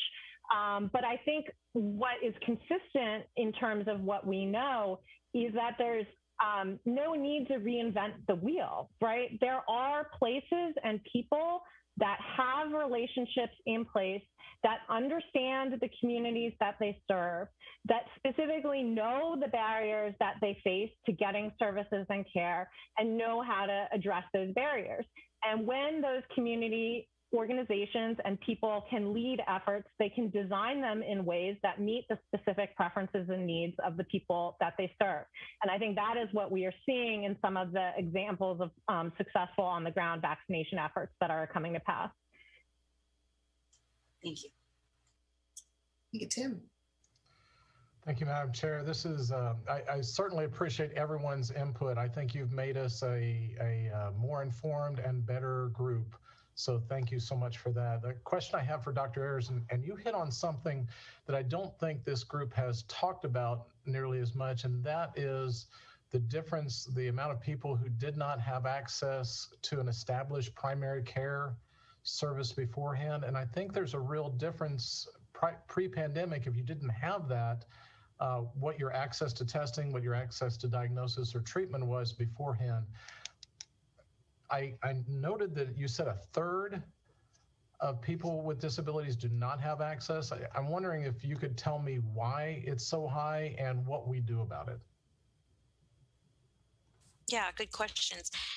I mean, I think like all answers with our community, often it's complicated. One reason that is cited is that people may divide their care across specialties if they need, but specific to maybe their disability. Other disabilities may not have health needs that are predictable, and like many Americans, unfortunately, may not set up as adults a regular primary care provider until an issue arises, which can create a number of challenges. But you're exactly right that it makes those challenges of testing and vaccination even more difficult. And you can also think about how that might be magnified if there might be specific disability related needs related to testing or vaccination. So I'm thinking of also some autistic advocates that have shared with me that, you know, these massive vaccination sites are really inaccessible to sensory needs for some that may be too loud. So having the option to be vaccinated with their primary care physician, if they have one, may be exactly the accessible kind of route that they need. But up until the last few weeks, and in many cases, some of the prioritization groups, that wasn't an option. So even among those that did have a primary care physician established, there's been this challenge in kind of working them into the vaccine process in the last few weeks. We hope, I hope to see that improve now that there's more distribution and access. Thank you. Wonderful. Thank you. So please, the task force members, just join me in thanking our three panelists once again for just outstanding presentations. You should know, I wasn't very honest up front, inviting you to join, but you don't get off the hook. So you continue to be held close to us as we move forward with the work. We will be circling back as we revisit some of the recommendations. And please do continue to keep us updated with all of your insights and discoveries moving forward. Tremendously, tremendously helpful. So thank you. I will turn it over to Dr. Wen. Yes, so let's probably take about 5 minutes break for everyone, and then we will resume at 3:56 Eastern Time. Thank you. Thank you. Around this theme, examples of what they recommended will be standardization of the demographic data and providing incentives to update existing data systems, both at the local and state level, as well as collecting missing data and creating robust, equitable data systems so that we will prepare our nation to equitable response, not only at this pandemic, but in future. The second theme that emerged is around increase in equitable vaccine access, as well as looking at the healthcare confidence. So giving you a context on this is around the fact that we need to be intentional around outreach, partner with local organizations, CBOs and local health centers to make sure that we are deploying trusted community members and messengers to do this work, as well as making sure we have PPEs and other things that the healthcare providers need to be able to deploy and do the work they need to do. The third theme is actually around engaging marginalized communities, and I'll give you context around that, and that is around the aspect of engaging stakeholders that are within the minority population, the population that are hard to reach or hard hit populations that we need to engage. And it circles around including providing access to language, broadband, and other telehealth systems that they needed to increase access. The other last theme that came up has to do with actually improving vaccine accessibility through collaboration and communications. And this also include looking at the eligibility, making sure there is guidance so that people are not worried and people know that they can easily have access, including diversifying the vaccine registry and localizing the venues. These are just high-level themes, and I've actually covered the next two slides because we don't have much time. And I will really appreciate it as I turn it over to our chairs so that they will present to you the amazing work that they did. And I'll begin by calling on Myra Alvarez, who is the chair for our Communications and Collaboration Subcommittee. Myra? Thank you, Martha. So it's my honor to represent the Communications and Collaboration Subcommittee. Our subcommittee was created to explore how issues related to communications in all its various forms and collaborations, both within the federal government and with external state and local partners, can contribute to a more equitable response to the COVID-19 pandemic, as well as future pandemics. I'm honored to serve on this committee with Andy Imperato, Octavio Martinez, and Vincent Toronzo. As it relates to vaccine access and allocation, the subcommittee identified 3 overarching problem statements to tackle through our recommendations. Next slide, please. Thank you. First, federal, state, and local communication strategies about the vaccines, they're not reaching marginalized communities effectively. There's misinformation, there's language challenges, there's an overall lack of consistency and coordination, comments that we heard our speakers already go into detail about. Second, structural barriers are impacting marginalized communities' access to vaccines. We know that much of our national attention has been placed on vaccine hesitancy, but we believe that the real challenges in vaccine access are structural. Things like adequate access to information, transportation, the internet, language appropriate materials, healthcare, and much, much more. And finally, our nation's public health infrastructure is not set up to adequately support an equitable response to the pandemic.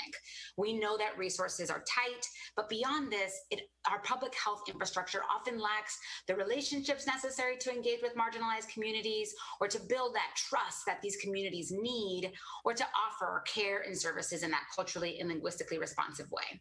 So knowing that these were the challenges, we identified a set of recommendations to respond in both the short and long term. Next slide, please. Now there's a lot of text, so I'm going to talk you through this. To respond to problem 1, which is really around communications, we have 5 recommendations. First, the federal government should lead a coordinated vaccine education, outreach, and communications campaign, one that leverages the reach of the federal government, focuses on messages related to the importance of family, and works with trusted messengers to share information where people are. Again, this is really picking up on what many of our speakers have talked about and what the Biden administration is moving forward and seeking to be that coordinating voice and leader across the country.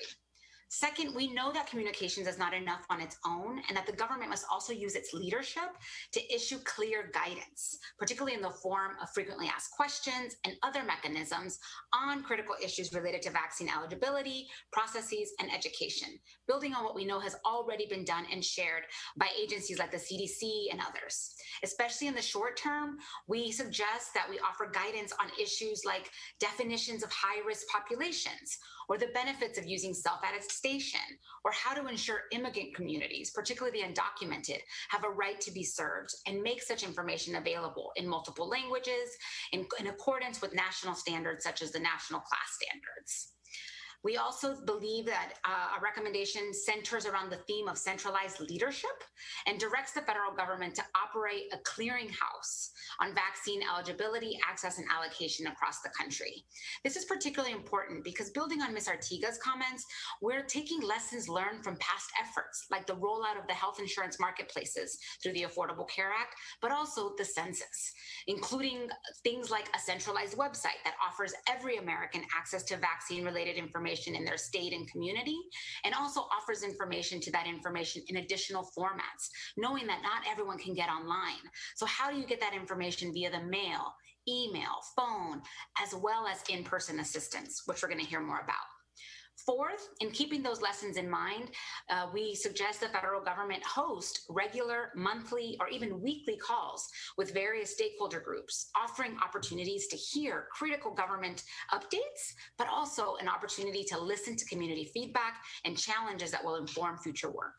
And finally, the administration should really maximize its unique reach to draw public attention to the pandemic emergency through many mechanisms. The president's weekly address, virtual fireside chats, a prominent cabinet meeting. We already see the Biden administration doing this, and that draws more attention to the collective response that we have to have in this emergency.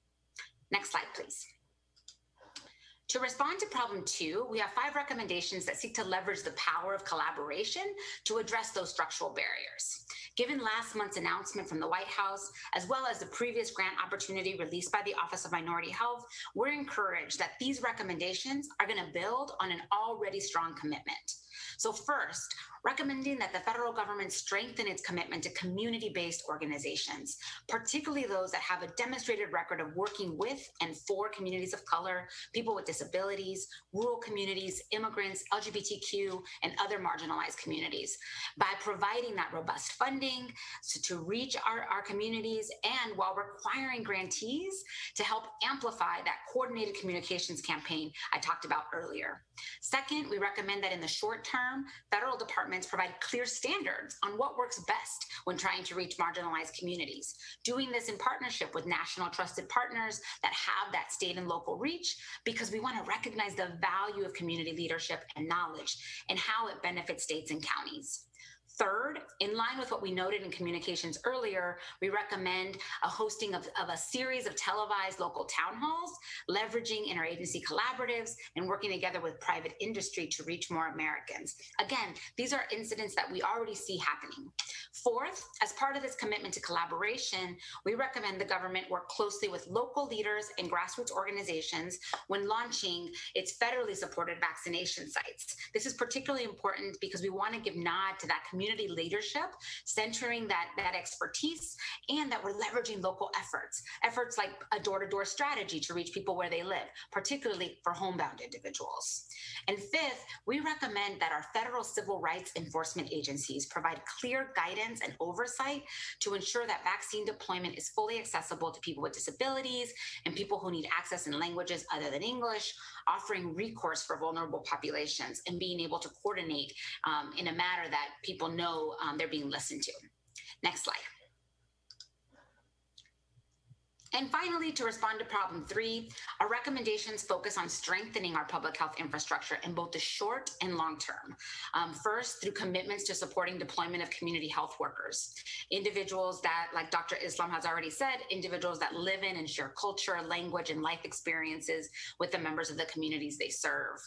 But our recommendations also emphasize the need to offer guidance on best practices to better reach marginalized communities. How can the federal government serve to uplift what works, so states can leverage that information in their local programs as well? And we also use the federal government we suggest the federal government leverage and mobilize its own networks of regional partners. What we already know are trusted resources in the community, health spaces like community health centers, independent living centers, home and community-based long-term services, but also other federal programs, child care centers, our schools, minority-owned small businesses, and others that we know have the trust of the community and can serve as critical partners in vaccine deployment and education. In addition, we recommend coordination with our relevant public health associations, ASTO, NACHO, and others that distribute information, have the reach at the state and local level, and can leverage that coordinated communications campaign I spoke about earlier. And finally, the federal government should require and invest in a state-specific vaccine distribution registry site in every state through that clearinghouse that assists, governments, hospitals, health centers, and others in achieving the logistics of allocation. Now, I recognize this was a lot of information to cover, and we truly value the feedback and questions. And before I hand it over to our Madam Chair to facilitate discussion, I just want to give a brief moment to my fellow committee members if they have anything to add.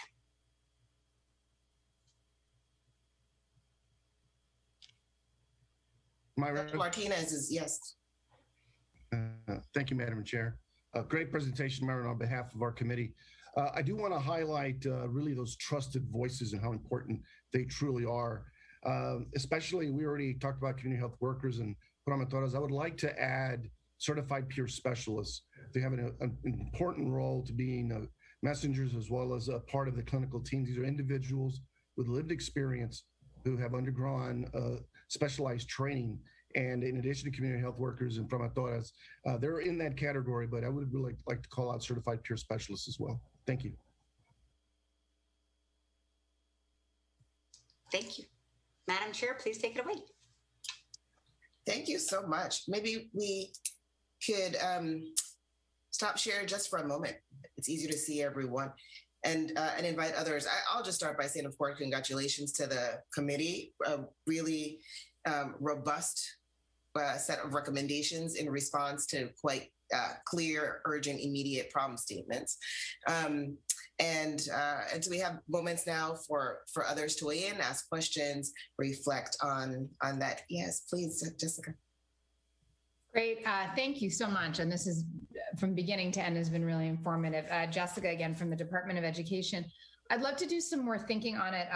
We've been thinking just around the role of community-based partners and organizations. We've been thinking about how schools are often the hub of many communities in terms of re-engaging with families and getting information out there.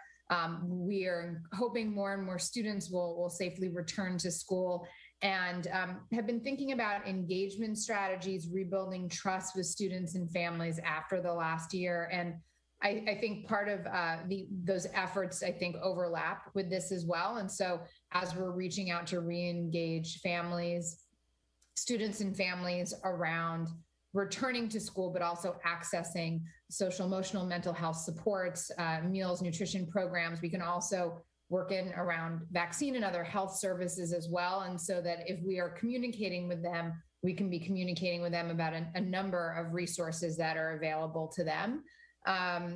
And the other piece, which I think is also really important, is are we developing relationships that are partnerships with community-based organizations that extend beyond COVID, that we can kind of continue to tap into, whether it is, another health crisis or something else, where having those established relationships and partnerships are already in place. And those relationships are built. So would love to just do more thinking internally with our team at ED, and just are incredibly grateful for the work that's gone into all this. So thank you. Makes every sense. Andy, please. Yeah, Andy Imperato with Disability Rights California. I just wanted to lift up the recommendation about potentially having a cabinet meeting focused on vaccines and equity. The federal government, different agencies have their own kind of connections to different communities. I think about Department of Interior with Native American communities. The Administration for Community Living at HHS got some funding from CDC in the past couple of weeks to do more targeted outreach to folks with disabilities. But I think if the whole federal government looks at their ecosystem and their infrastructure and relationships, there's a way to reach populations that might be hard to reach if it's just one part of the federal government trying to lead that effort. So I just wanted to kind of echo support for the idea of having a cabinet meeting focused on this. Great. Thank you. Mr. Joseph, please, and then Ms. Turner. Thank you. This was a great presentation. I really enjoyed it. In fact, I've been enjoying the whole meeting as we've been going through the various presentations.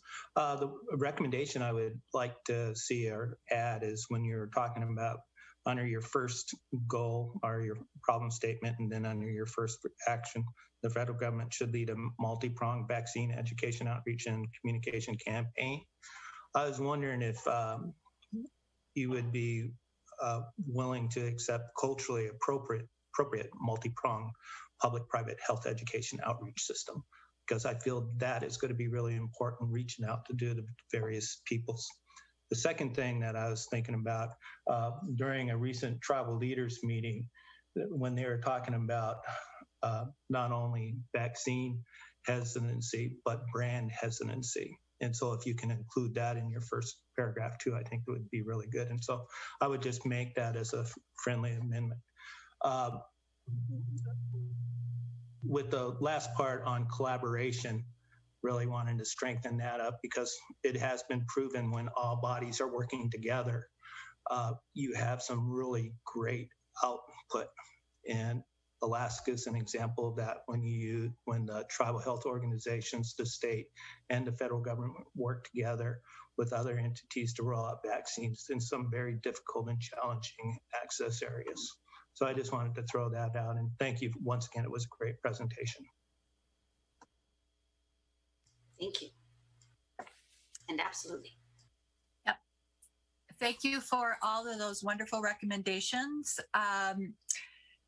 While I definitely recognize the fact that community health workers are a trusted and important voice and navigators, do have some ongoing concerns about, and hopefully we can flesh this out in future discussions about describing the actual roles that they will have. Nurses believe that health equity means that everyone deserves the same high quality of care, and having the right licensed professionals give that care. But so at this point, still have some concerns about the community health worker, but I certainly after today see the validity of having them work as partners. Thanks, Mary. And definitely the recommendations at this point are very high level and are intended to go into greater detail as the process moves forward, which will be far more collaborative than just our group, right? But thank you.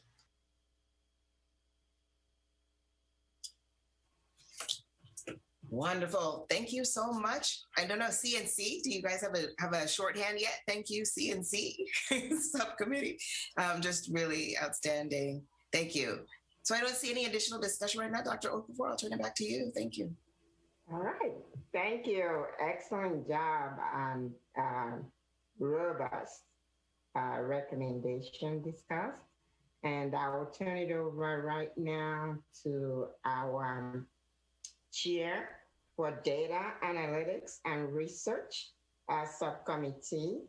And that will be Dr. Janae Khaldun. Thank you. Thank you so much, Dr. Okafor. And I also really want to thank my subcommittee members, Dr. James Hildreth, Andrew Imperato, Victor Joseph, and Dr. Homer Venters for really just the really engaging and thoughtful work that went into developing these interim recommendations. So our subcommittee focused on how the collection, sharing, and use of data needs to be improved in order to drive equity, not just for the current COVID-19 response, but also to drive equity overall in our public health system and to guide responses to other current and future public health challenges. And I also want to emphasize that we did spend some time speaking to external stakeholder groups, so representing epidemiologists and other experts at the local, state, and federal level who are really on the front lines of needing to collect, analyze, and respond to this data. And it was important and will continue to be important for all of us on the task force to seek many different perspectives to inform the work of the task force as we refine our recommendations. So next slide, we have two key problem statements and specific interim recommendations for each that I will go through. The first problem statement reflects the fact that there really is a lack of comprehensive or standardized data, again, as our speakers have said, on COVID-19 cases, hospitalizations, deaths, and vaccination coverage in our communities. And again, I can say this from a state level as well, data is either not collected at all, it's not collected in a granular or comprehensive way, or it's collected in different ways across the various parts of the system. And so that may be a testing location, a hospital, or a different vaccination site. And this lack of data really, it truly hinders our ability to develop or implement an equity-driven response, particularly for marginalized communities. The second problem statement speaks to the challenge of a lack of interoperability between data systems. When hospital, state, or local level health department data systems don't speak to each other, or the platforms simply don't exist to collect or share data in a robust way, it really creates, again, discussed earlier today, significant delays and gaps in our public health response. And when it comes to COVID-19 vaccinations, leaders often don't have full visibility into the specific location of vaccine providers in their jurisdictions, how many vaccines are even being allocated to those providers, or the demographics of the people each provider is vaccinating. And again, this lack of robust data really hinders the ability to develop and implement sound, equity-driven vaccination strategies. So next slide, please. So for our first problem statement around lack of data, we had 3 key interim recommendations. So first is that the federal government should mandate the collection and reporting of a comprehensive set of data elements on how COVID-19 is impacting various communities. And it's important to know that this data should include at least information on testing, hospitalizations, deaths, and vaccinations, but it should also include information on how COVID-19 is impacting people based on their type of employment, talking about exposure risk, whether they have an underlying medical condition or, importantly, a disability, and whether they live in a congregate setting, which includes not just nursing homes, but also homeless shelters, jails, and prisons. Within this recommendation, we also discussed that this data should include at a minimum key demographic characteristics. So age, race, ethnicity, disability status, sexual orientation, and gender identity, and that more work really needs to be done to address the unacceptable amount of missing or incomplete demographic data in our systems. And importantly, again, as has been discussed today, this data simply has to be disaggregated to really understand how COVID is impacting marginalized, minoritized, and medically underserved communities. Our second interim recommendation for this problem statement is that robust data should be incorporated into a COVID-19 equity dashboard that's shared publicly and tracks these metrics by state to help drive and inform the COVID-19 response. I'm incredibly grateful for the work that's already been done to improve this, but we think that this specific dashboard would really help our response. We also think that the federal government could assist state, local, territorial, and tribal governments by developing best practice guidance for how to share information between those entities. And this dashboard will really further help with transparency and implementation of equitable vaccination strategies. And then finally, our third interim recommendation for this statement is about using other, perhaps non-traditional sources of data to drive our response.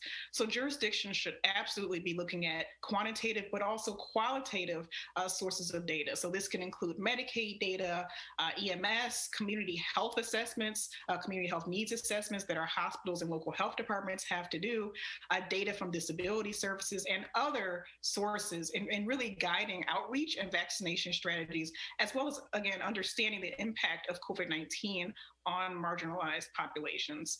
And I really think it was brought up earlier today, but a really important component of our recommendation is that a lack of data, a lack of robust data about a specific population should really not prevent health authorities from prioritizing those groups or implementing strategies for people who have increased risk for severe disease or exposure due to underlying health conditions, disabilities, or other risk factors. So next slide.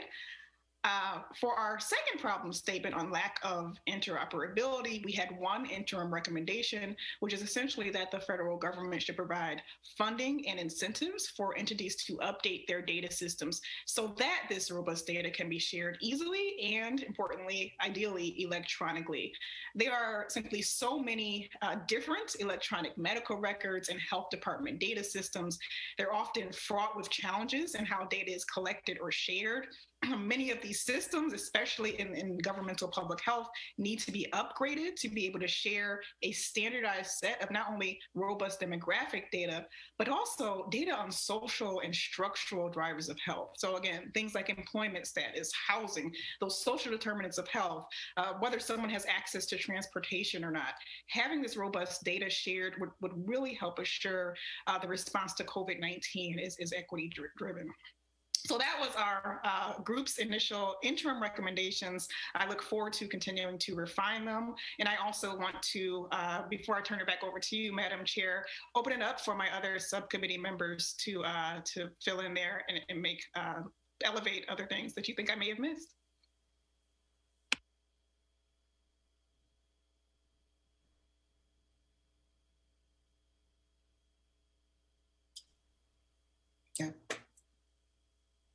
Mr. Joseph, please. You might be muted, Vic. I was.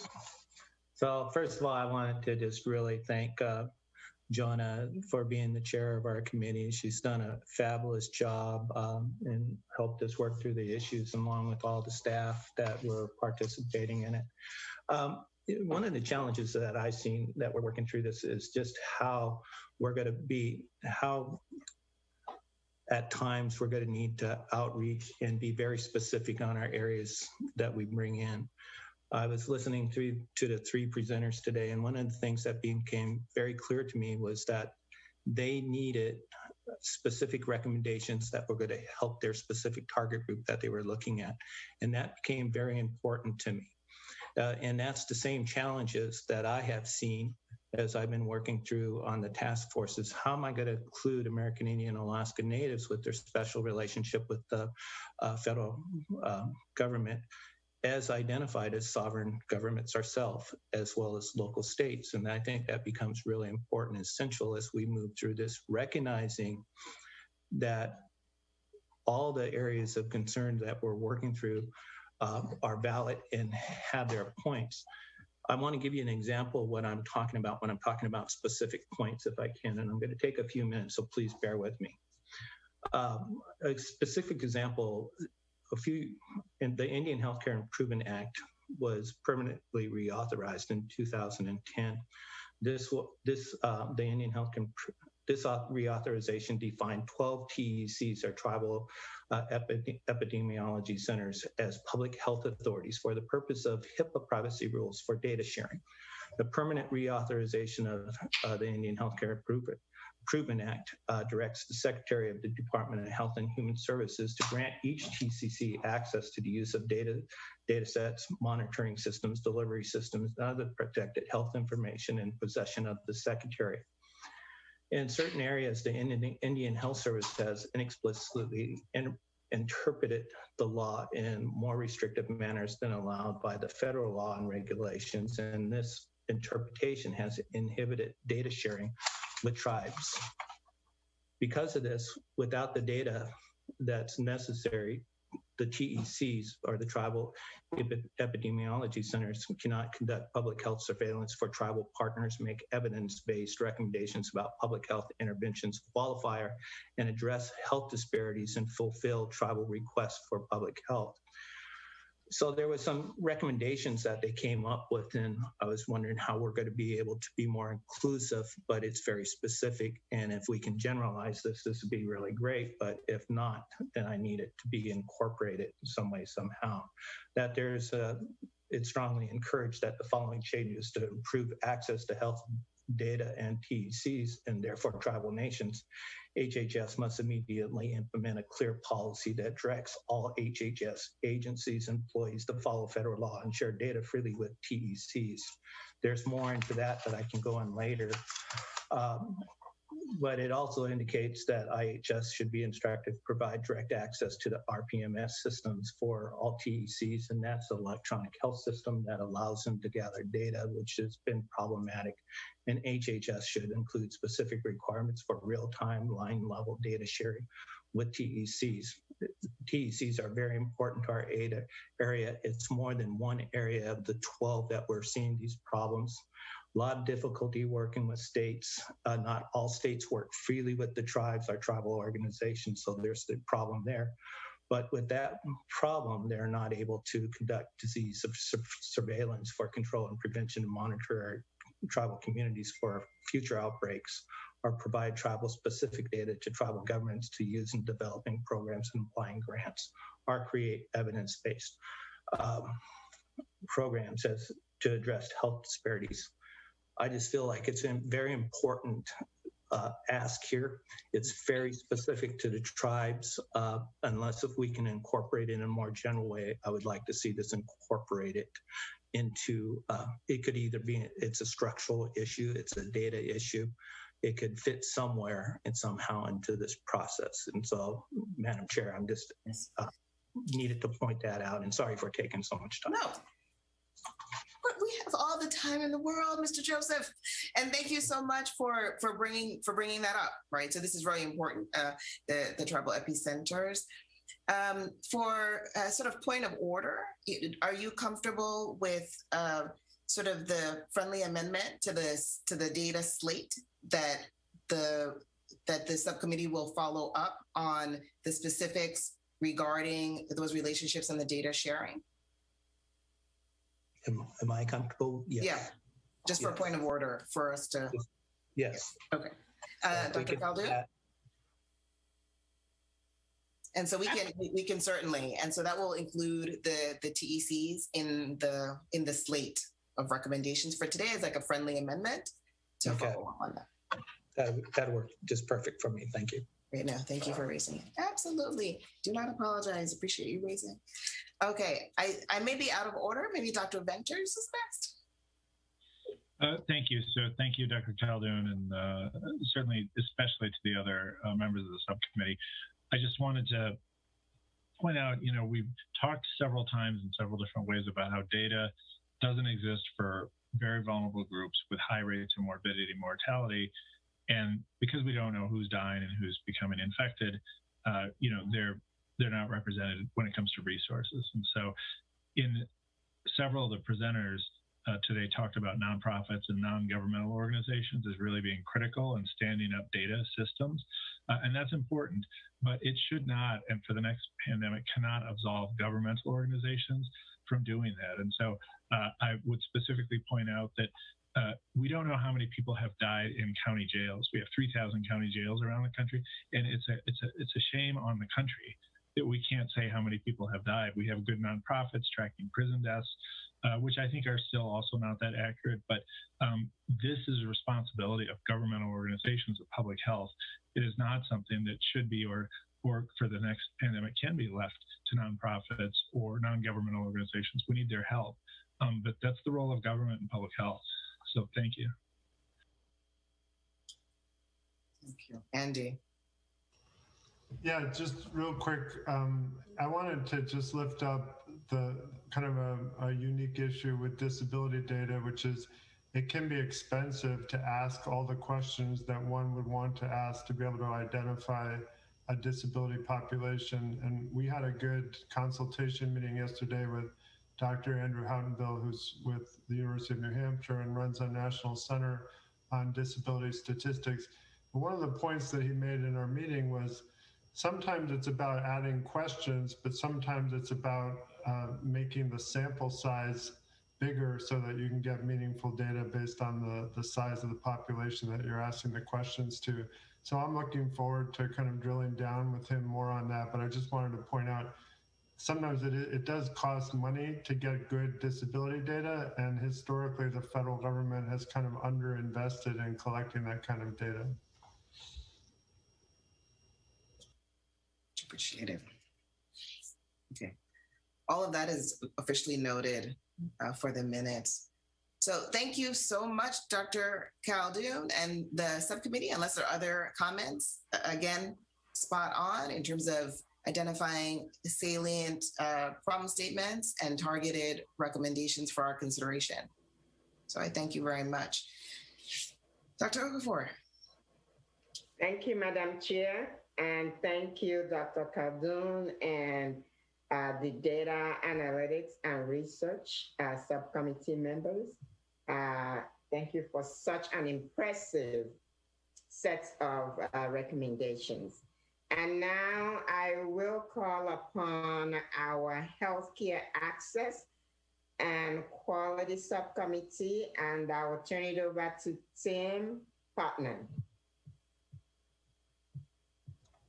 Thank you, Dr. Okafor. I appreciate it. And on behalf of the members of the subcommittee and staff, I'd like to bring forward our recommendations. I will tell you the members of the subcommittee are not only talented, but dedicated. Madam Chair has mentioned how many meetings and how much effort people have put forward. And I think each member of the committee has brought forward themselves in this. And it really has been an honor to be able to work with them. And the staff as well has put a tremendous amount of effort into what I would call making our dreams come true and putting it on print. So Thank you so much.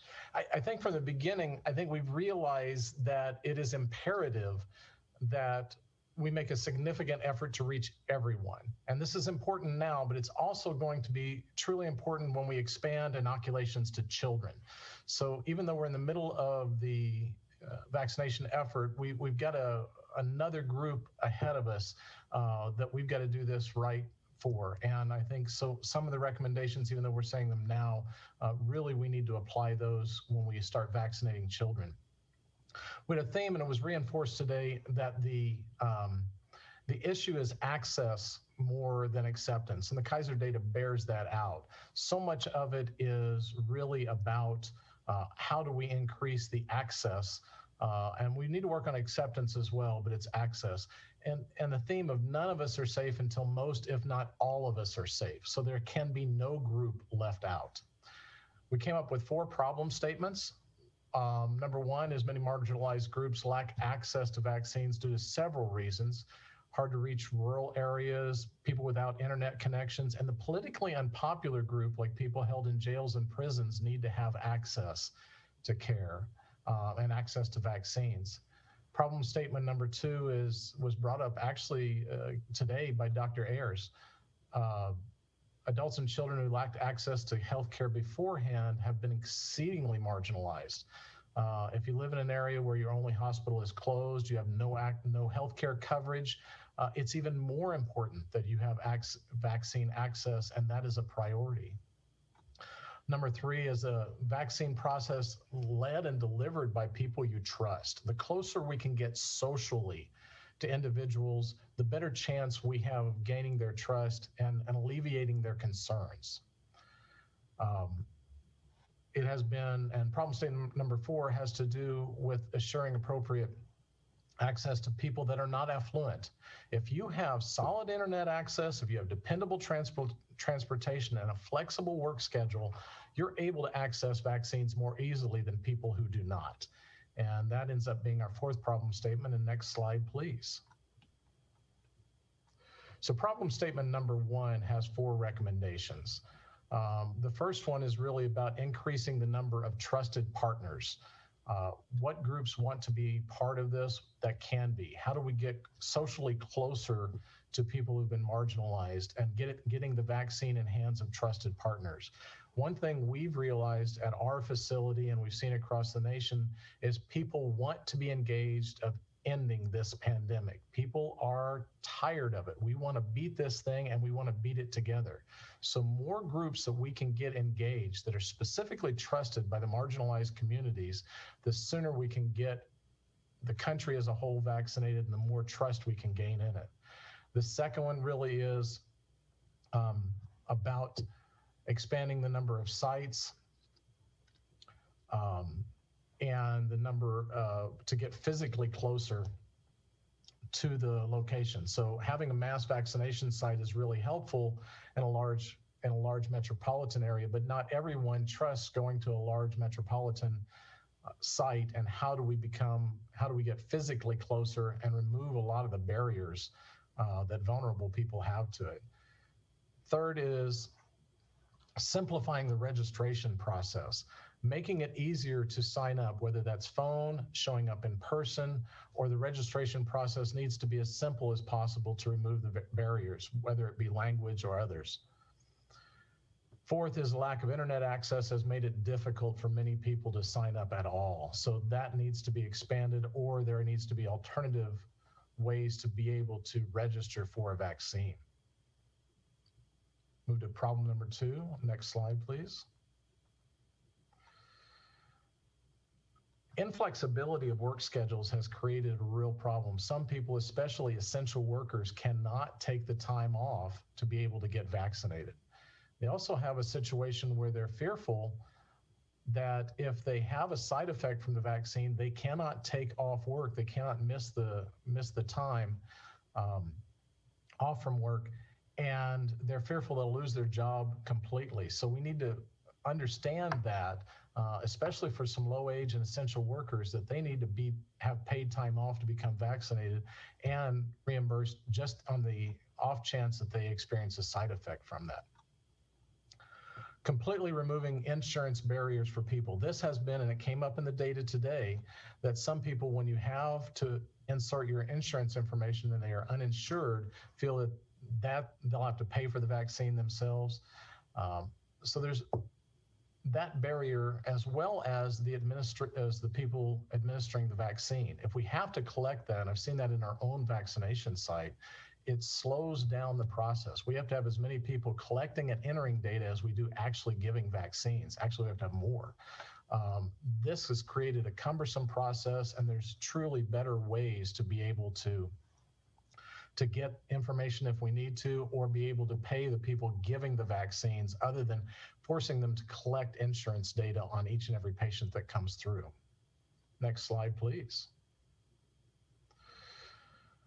Problem statement number 3, we've got 5 recommendations here. We need to engage and deploy reserve resources in areas that lack skilled healthcare staff. So some places do not have that and really need to tap into the reserve corps, public health service corps, to be able to do that. Number 2 is to continue to train and expand the number of licensed and certified healthcare professionals who can safely deliver the vaccine. I think there's been some of that that's been done so far, but I think the more people we can get that can safely and effectively give vaccine, the better success we're going to have.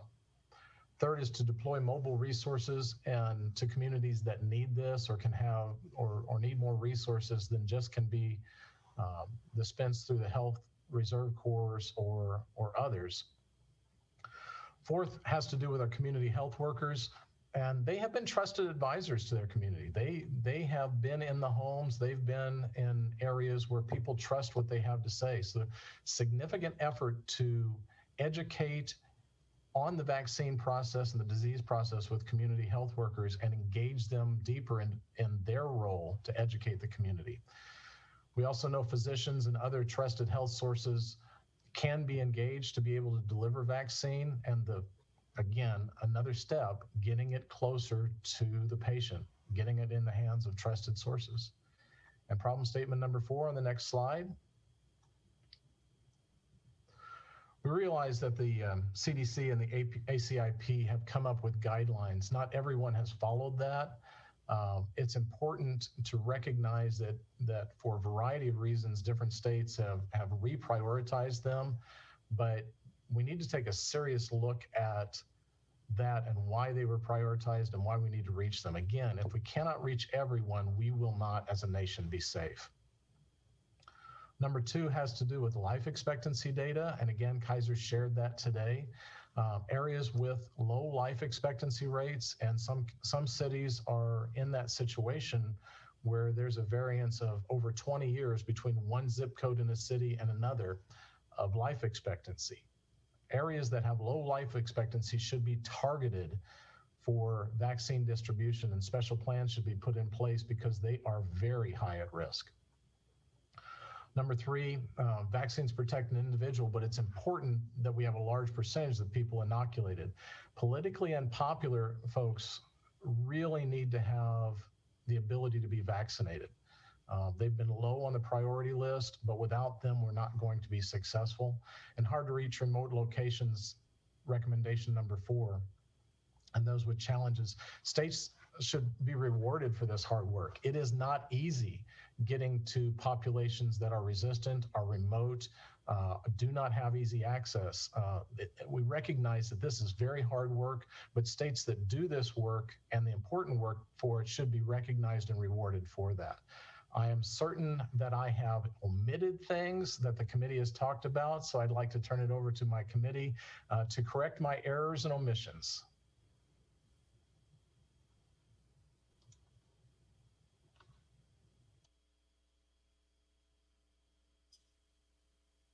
Bobby, you want to start? Mr. Watts. Oh.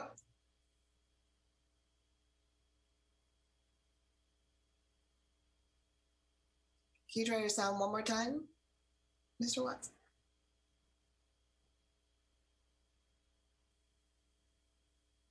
We're not. Okay, we'll circle back. Mr. Toronzo. Thank you, Madam Chair. I just wanted to take this time to actually share my opinion on our problem statement number one and the experiences we're seeing across the country with this issue, and voice my support for the recommendations we've put for this problem statement. But first, I'll address, our second recommendation to problem statement number one, which was specifically about vaccine access and really reaching those hard to reach communities. So really the strategies that we're looking at is to use established medical mobile services to deliver these vaccines, establish vaccination and testing sites that are closest to public transportation essentially, and really ensuring that hours of operation are accessible to all, which is why we're seeing also many people that don't have the time to receive vaccines or get tested, especially disproportionately affected communities or frontline workers. But second, I do want to point out the politicization of this pandemic in many states not only has really prevented disproportionately affected communities from having access to resources such as testing or vaccinations, but also it has promoted the unwillingness to actually give people this access to vaccines. So one example, here in the state of Florida where I'm at, we are seeing that and we're living it. And I do believe that many disproportionately affected communities in the state of Florida and all over the country that are facing the same politicization of this pandemic feel like second-class citizens within their own states. So that's all I would like to say on the issue. I just wanted to voice my support. Thank you, Madam Chair. Thank you. Mr. Watts. Oh, try one more time. Can anyone else hear him? This might be an allowable chat moment if you want to add something in the chat for us. But we'll try again, Ms. Turner, and then we'll come back to Mr. Watts. First of all, I'd like to give extra kudos to Tim as our chair. We all work very hard, and he works like double hard at getting everything together. So I want to show my appreciation. While I agree with probably 99% of what we have created here, I still have an issue with the telehealth. And this is in this particular month, it's vaccine administration. And to my knowledge right now, you can't give a vaccine through a TV or a computer screen. And it just gives the indication of why in-person is the best. Now, the issue that I have with telehealth is the fact that we don't want a two-tiered system created, okay? So many, it's been want of a better word, an epidemic of closing of clinics and hospitals all across the nation, in rural and in BIPOC communities. And I would hate to think that it's going to be replaced with telehealth without any, because right now in our recommendations, it's kind of telehealth stands alone without any assurance that we're going to have increased access to actual hands-on clinics and hospitals. These hospitals and clinics need to reopen, to put it bluntly. And so that would be the one area that I still have concerns. I look forward to discussing it further. Thank you. Thank you. Third time is the charm, Mr. Watts. Yes, I think I'm connected now with the great help of the tech. Thank you very much. I want to take a couple minutes. I have two friendly amendments, and they both stem around problem statement 4, which deals with the allocation by states and localities. And in my opinion, too much of the inequity around the allocation of determining which groups get prioritized has to do with politics at the local level. And I fear that our recommendations do not go far enough to ensure that the allocation of federally provided vaccines advance the administration's mutually reinforcing goals of equity and having an effective public health response by prioritizing those most at risk. I want to give two quick examples of where we see politics trying to overrule science. One, a bill in the Michigan legislature would have prohibited the use of the social vulnerability index in determining the allocation vaccines by geographic areas. SVI is not perfect, but it was recommended first by the National Academy of Sciences, Engineering, and Medicine, and then by the CDC for this very purpose. Two, the state of Texas threatened the city of Dallas with the loss of all of its vaccines if it prioritized residents of the hardest hit zip codes. Fortunately, with all adults soon being eligible for vaccines, this issue will subside, but it won't completely be eliminated. The forces that seek to further accrue advantage to those who are already privileged will continue their work, and those who are vulnerable will still be at risk. I want to remind us, we still have 80% of the adults that still need to be vaccinated. 2/3 have not received any shots. So my two friendly amendments are for recommendation one. I feel that to strongly recommend that is not enough. My friendly amendment for our consideration is to call on the administration within the limits of legal limits to reduce the ability of states to deviate from ACIP guidelines with the federally supplied vaccines without local public health data to justify that. A second friendly amendment concerns recommendation 3. I asked the task force to consider strengthening it by recommending the administration send the set-aside supply of vaccines for special populations directly to the health providers serving those populations instead of to the states. This would build upon the existing equity-promoting model of this administration, giving vaccines directly to FQHCs, which can reach some special populations like people experiencing homelessness and migrant workers, but would also send vaccines directly to those providing prison health services, for example. In conclusion, whenever politics overrules science, inequity abounds, and the politically weaker are the ones who suffer. In a pandemic, public health suffers, which means that all of us suffer. Thank you for considering these two friendly amendments. Thank you, sir. While others perhaps might have comments or response, I just wanted a point of clarification for the friendly amendment for under problem statement number 3. What I'm currently looking at says states should have set aside allotment of vaccines for providers to vaccinate. Was the friendly amendment that it should be federal supply to providers? I just want to make sure I understood. That the set aside should not be going to the states. They should be going to the providers, the health providers that are serving those special populations. The federal should go directly to the provider. Okay, thank you. Yes. Thank you. All right. Thank you. Other discussion, thoughts? On the amendment, Dr. Hildreth, please. Thank you, Madam Chairman. I just want to emphasize one thing that I think is very important. To achieve the goal of vaccinating as many of us that need to be vaccinated, we will have to expand the pool of vaccinators, those administering the vaccine shots.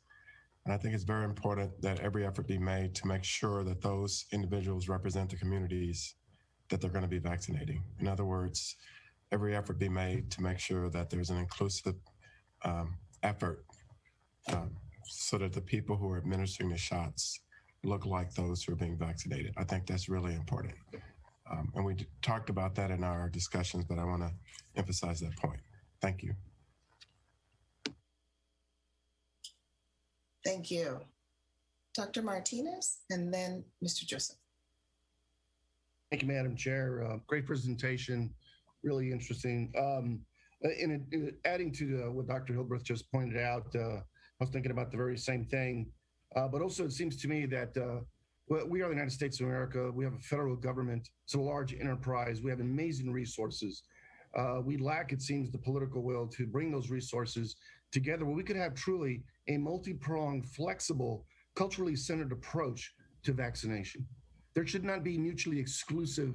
It's not mutually exclusive which approach we should take. We should have taken multiple approaches. The max vac sites, yes. Community-based organizations should have been stood up at the same time, along with mobile units at the same time, as well as person to person, knowing that we were going to have hard to count.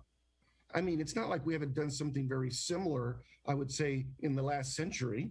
We vaccinated many individuals, but also I point out, it was brought up earlier, that we've also done other activities like the census, where we do have hard to count communities. So we have models of how to do this. So my point here is, let's mobilize resources. Let's ensure that they're culturally centered. I love Dr. Hill's point about, and as much as possible, standing up the workforce to look like the communities. But it shouldn't be mutually exclusive where we decide, oh, we can only stand up and do this one approach. That is inadequate. If that's the way we handled our national defense, we'd be in a world of trouble. Thank you. Then Mr. Joseph, please. Just responding to Ms. Turner's comments regarding broadband. In Alaska, many of our small rural communities that are only accessible by planes rely heavily on broadband. Now, the unique thing about this, many of those communities are served by health aides that's unique to the tribal health system in Alaska that is potentially, that is going to be spreading out to other tribal communities. But the health aides are required to have real stringent relationships with their provider, the provider supervisor or their collaborative provider. With that being said, without that interface, they wouldn't be able to administer the vaccine. And because of the challenges after the vaccine, and we know that not all people feel very well, there are side effects to some of the vaccines, and they're impacted with that. They would need to have direct access to a provider that's usually provided by broadband if the health aide couldn't be providing that care. So broadband is very important, and I just wanted to share that and let Ms. Turner understand what's happening from a tribal perspective and the importance of it and how it does help with vaccinations. Thank you. Thank you. All right, thank you, everyone.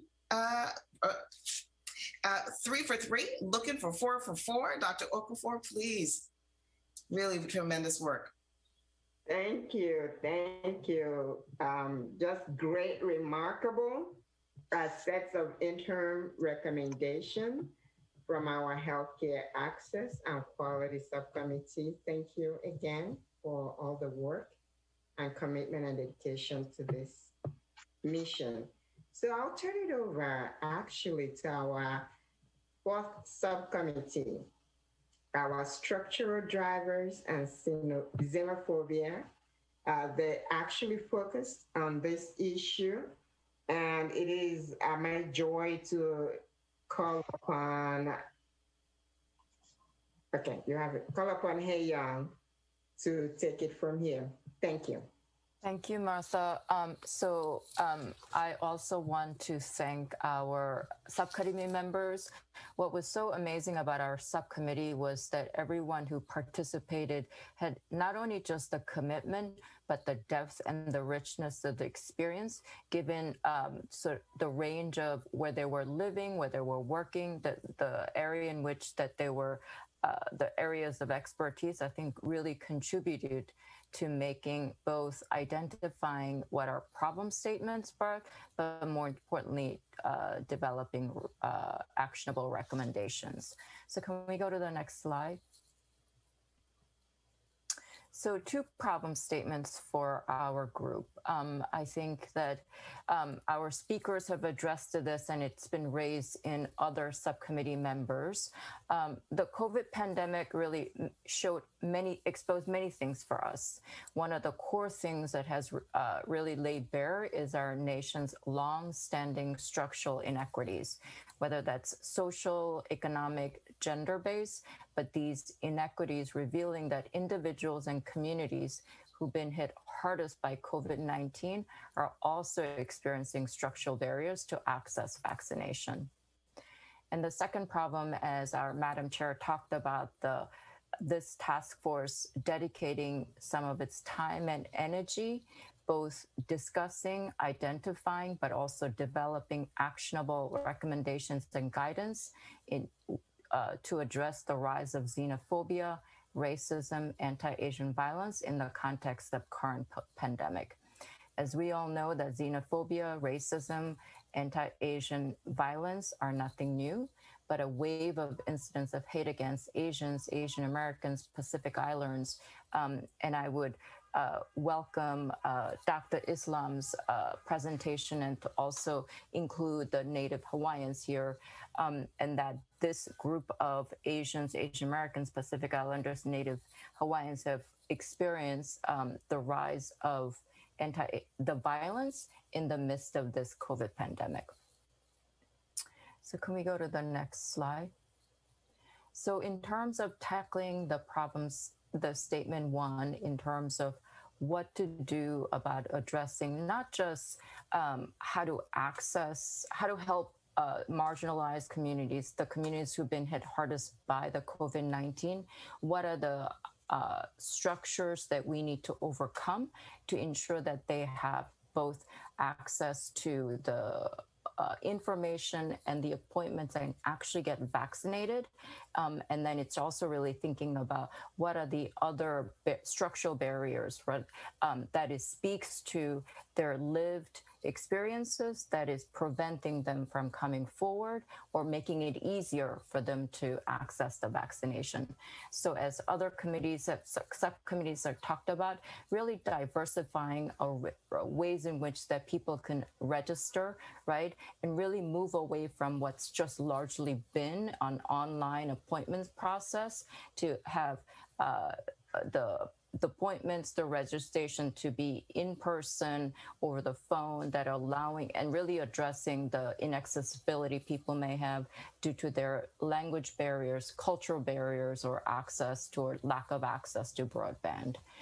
And then also this, I think the President Biden has been forcefully talking about that we have to go where the people are in terms of having the ability for people to access vaccines. So really figuring out and also working very closely with local and state governments, but also community-based organizations, faith communities, to really localize venues where the vaccine can happen, and it's bringing closer to the communities where they're at, especially the underserved communities, and to do so in such a way that it is really flexible and really responding to the needs of these communities that's underserved, who's been hit hardest by the COVID-19. And in terms of, so it's one thing to really think about making the registration appointment locations available, but we also have to address other structural barriers that is making it difficult people to access it. So I think it's really thinking about connections to I think other communities talked about making sure there is transportation accessibility, there may be making sure there's broadband, but also I want to drill down and spend some time talking briefly about the relationship between people's employment or lack of paid leave and lack of job security, and how that further contributes for barriers for accessing vaccines. So I represent domestic workers, and we've been hearing some troublesome news that domestic workers are being told by their employers that they should not come back to work until they're vaccinated, or they're losing their jobs because of the fact that they're not able to get the appointments in a timely basis. So really want to drill down here and talk about that there should not be any kind of conditioning of employment on vaccination. And then I think other subcommittees really talked about the investment in making sure that workers have paid time off before, during, and after, right? And that we should not be placing anyone in our country to make that impossible choice between, do I go get vaccinated or do I go to work because I need to earn that paycheck? And then also really thinking about addressing other barriers such as, and I want to turn it over to my subcommittee member, Victor Joseph, to talk a little bit about what are some issues in different regions, like the climate conditions, right? That is posing a barrier that allows us to address those needs so that, again, these communities are able to access efficiently, effectively, and timely. Let's go to this problem number, statement 2. So the second problem is in terms of addressing xenophobia. So we have 3 interim recommendations, which is similar to what both our speakers and other subcommittee members talked about, is really working with the federal agencies should be working with local state governments, but also with community groups to really drive a community-centered solutions to target and reach API communities to access vaccines, right? And I think that it's really, really take what Dr. Islam talked about in terms of the important need of disaggregating our data, right? I think that disaggregation data will give us to really talk about our second interim recommendation of creating an effective vaccine distribution infrastructure so that that disaggregated data allows us to distribute vaccine much more equitably and really targeted approach to make sure that we are allocating vaccine and distributing in such a way that is meeting the needs of communities. So not to lump all of Asian communities together, not to lump over 20 different communities, but really disaggregating and understanding it, I think allows us to identify that who are the most underserved, even within the Asian community. And so lastly, just to echo what Dr. Islam talked about, the importance of both the federal government to collaborate with other relevant agencies and stakeholders to both collect information, but also make sure to disaggregate that data, right? So it is truly speaking to the needs of these various communities that have different needs and experiences. And I would just stress here that importance of that the disaggregation of data is so much needed, not just in the context of health, but it is very much needed in other arenas. Like this is a very similar situation, whether it's in the housing situation or the employment. So I'll stop there, and before I turn it over to Madam Chair, open it up for other subcommittee members to add.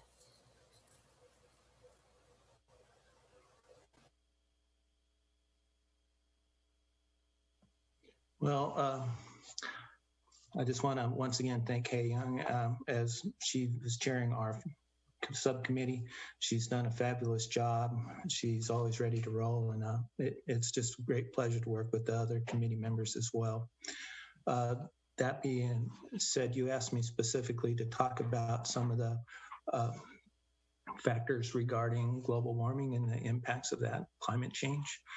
Well, many of you probably heard on a national perspective, a lot of coastal communities that's been impacted by climate change, and to the point where whole communities have to leave or be moved to another location. What you probably haven't heard was a lot of the in-river communities are having some similar problems with bank erosions and stuff like that that harms infrastructure that needs to be moved out of the way, such as electrical power, water and sewer systems, or even communication systems. Earlier, we talked about the importance in one of the presentations about needing the type of technology that could be used to communicate back and forth with individuals.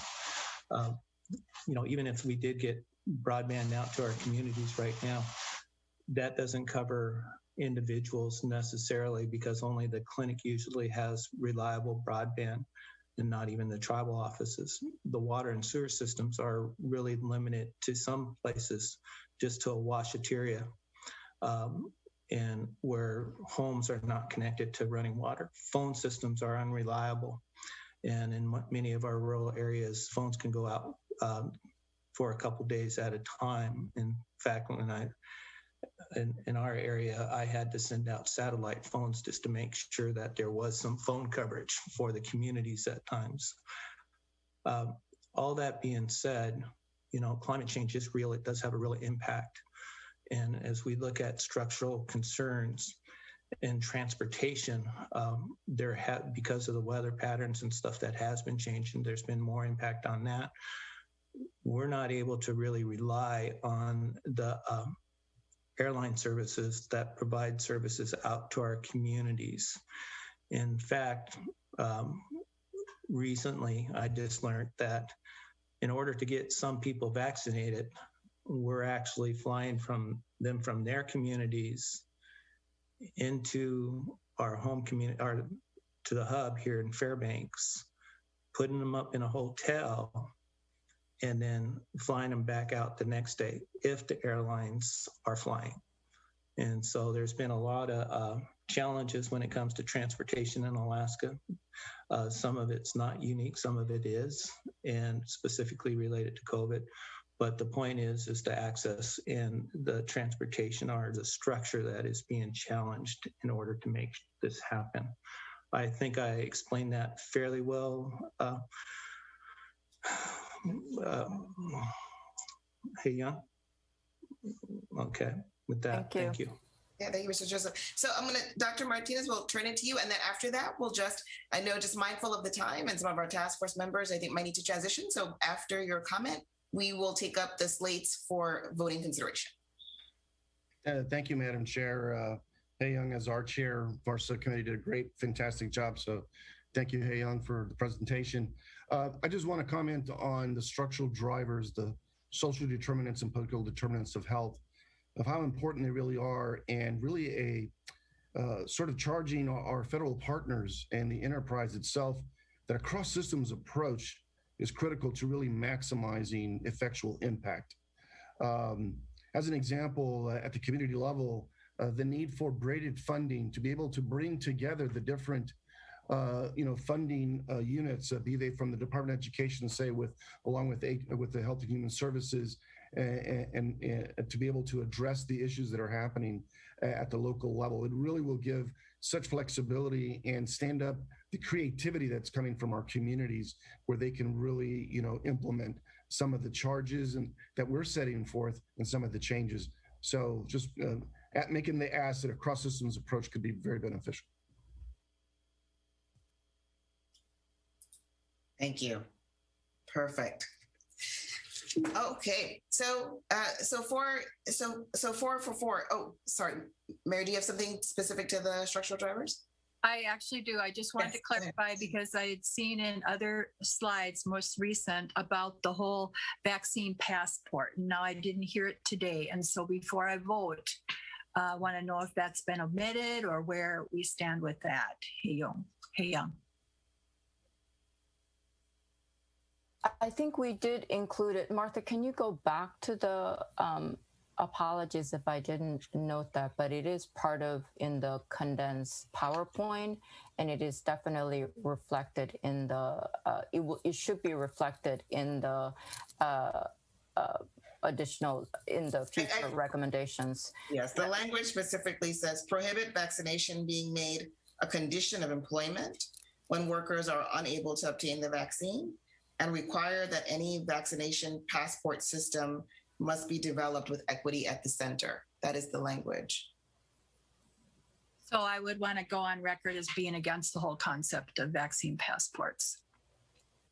It just becomes if for no other reason, with employment, et cetera, it would give, if they knew I had a passport for vaccine, they could say, well, Mary, you don't need N95s anymore. You don't need personal protective equipment. You're vaccinated.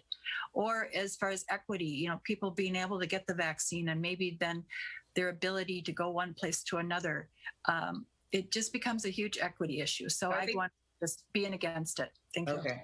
I'm sure we will revisit that conversation and that topic in future as well around that.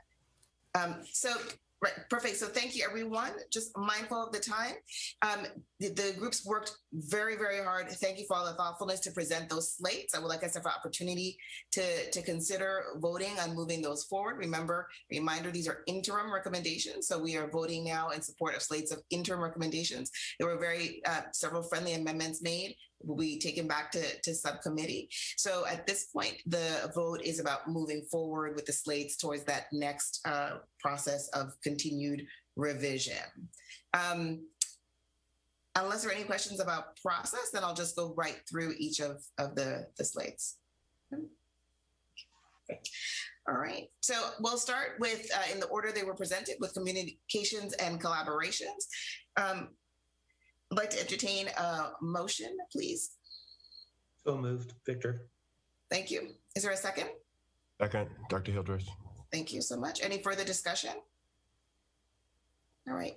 Hearing none, I'll ask all those in favor of the slate of recommendations to signify by raising your hand if it's an aye.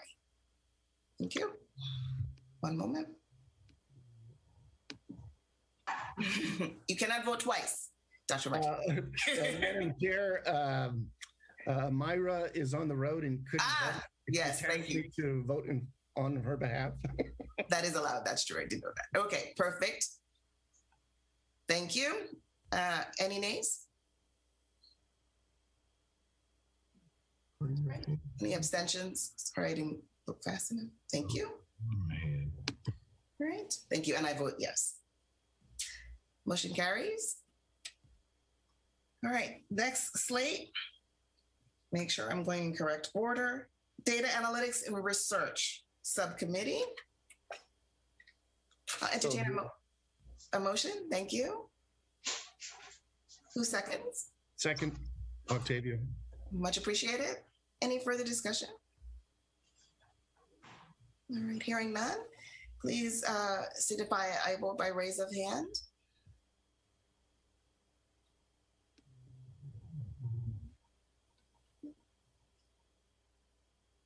Any nays?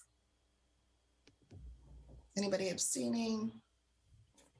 Ready? I vote yes. Thank you. Motion carries. Okay. Healthcare Access and Quality Subcommittee. I'll entertain a motion on the slate, please. Motion to approve. Thank you. Is there a second? Second. Thank you. Any further discussion? Hearing none. Yes, please. Dr. Hildreth, is that for discussion or for voting? Voting. Please signify aye by raise of hand. Thank you. Any? Thank you. Nay? Abstentions? Thank you. Good. I vote yes. All right. And I will entertain a motion for the slate of recommendations proposed by the Structural Drivers and Xenophobia Subcommittee, please. So moved, Octavio. Thank you. Is there a second? Second. Thank you. Any discussion? Okay. Hearing none, we can go ahead and please signify I support by raising hand. Thank you. Nay? Oh, let me take my hand down. Abstentions? Thank you very much. I vote yes, motion carries. All right, thank you very much. So for the record, for the 4 slates of recommendations that were put forward today, they will carry forward back to the subcommittee. These are interim. The friendly amendments that were raised will be considered. Revisions will also be considered. And we will revisit those recommendations again in the future. Thank you, everyone at the committees, for your hard work. Oh my goodness, I wish I could give you chocolates through the Zoom. Tremendous, tremendous, tremendous work. Thank you. I appreciate everybody also tolerating a little change in our agenda there just to accommodate task force member time. Appreciate the rich discussion. I will turn it to Dr. Wendt now for public comment. Yes, thank you, Madam Chair. Now we have the opportunity to receive public comments. So our first comment is from Dr. Sean Cahill from the Fenway Institute. Please go ahead and unmute yourself if you're on Zoom. You have 3 minutes and the time starts now. Okay, thank you. You need to stop my video, please.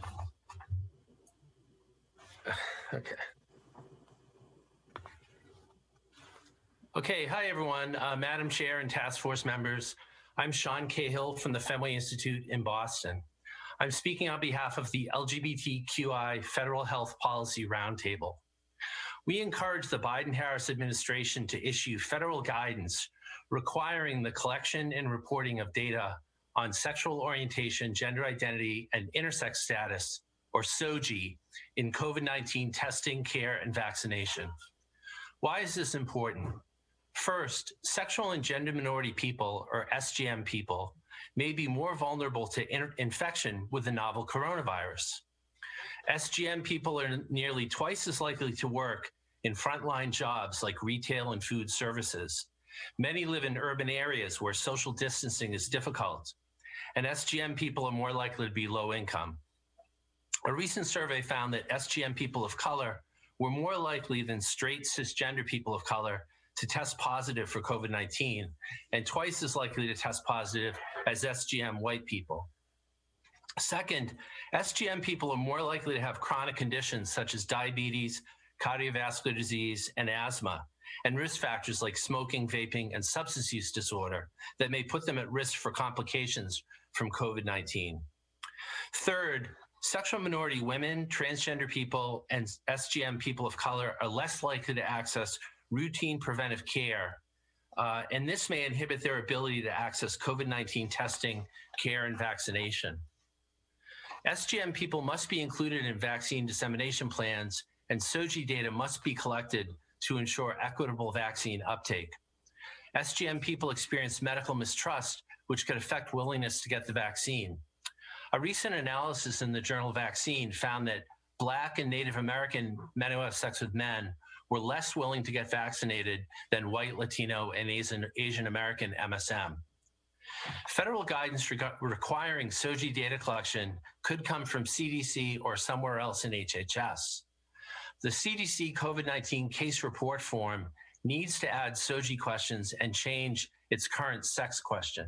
Right now, the sex response options are male, female, other, and unknown, and these are not affirming. We also ask that the National COVID Cohort Collaborative add SOGI to its COVID-19 Clinical Data Warehouse Data Dictionary. Currently, this collaborative does not allow for research on SGM populations' experiences with COVID-19. In the midst of the worst global pandemic of our lifetimes, our federal government and most state governments are not collecting and reporting SOGI data so that we know how COVID-19 is affecting SGM people, including people of color and elders. I am heartened by Dr. Khaldoun's presentation today and hope to work with the task force and the Data Analytics and Research Committee to help address this important data equity issue. Thank you very much. Thank you, Dr. Cahill. Next, we'll have Mr. Danny Chan from the Justice in Aging. Please go ahead and unmute your mic. You have 3 minutes and it starts now.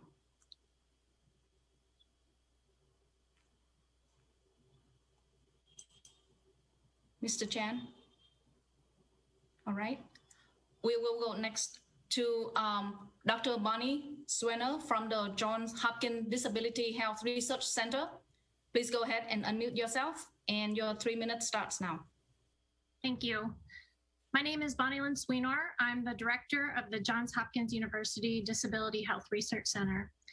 I lead the COVID-19 vaccine dashboard for people with disabilities that Dr. Kara Ayers discussed, and my center is working as fast as possible to continue to expand that resource. My comment intends to elevate some lessons learned from that dashboard project about how persistent gaps in disability data have widened health inequities, including in the vaccine rollout during the pandemic for the disability community. The disability community has historically been excluded from many data collection opportunities, perpetuating gaps in evidence and creating formidable barriers to health equity for people with all types of disabilities. As we say at my center, who counts depends on who is counted. These deep disability data gaps have impacted COVID-19 tracking efforts, and I asked the task force to consider the following to support efforts to surveil and address COVID-19 and related inequities for the disability community. 1, ensure disability is included in all national and state surveys and public health data systems. Current data gaps have prevented us from being able to track the impact of COVID-19 on people with disabilities and continues to limit us from identifying and addressing the structural and accessibility barriers to achieving vaccine equity for disabled people. 2, to collect disability data at all healthcare interactions. While data on age, race, ethnicity, and gender identity are routinely collected in medical records, disability is not assessed. This information is necessary to track COVID-19 outcomes and vaccine rates for people with disabilities, and without this information, efforts to achieve vaccine equity will remain inadequate. 3, To ensure disability data allows for the examination of intersecting identities. Health equity efforts, including efforts to track gaps in the vaccine rollout, cannot ignore the intersectionality between disability and race, ethnicity, gender identity, sexual orientation, geographic location, and other groups. But without robust and disaggregated disability data at state and national levels, this work is impossible.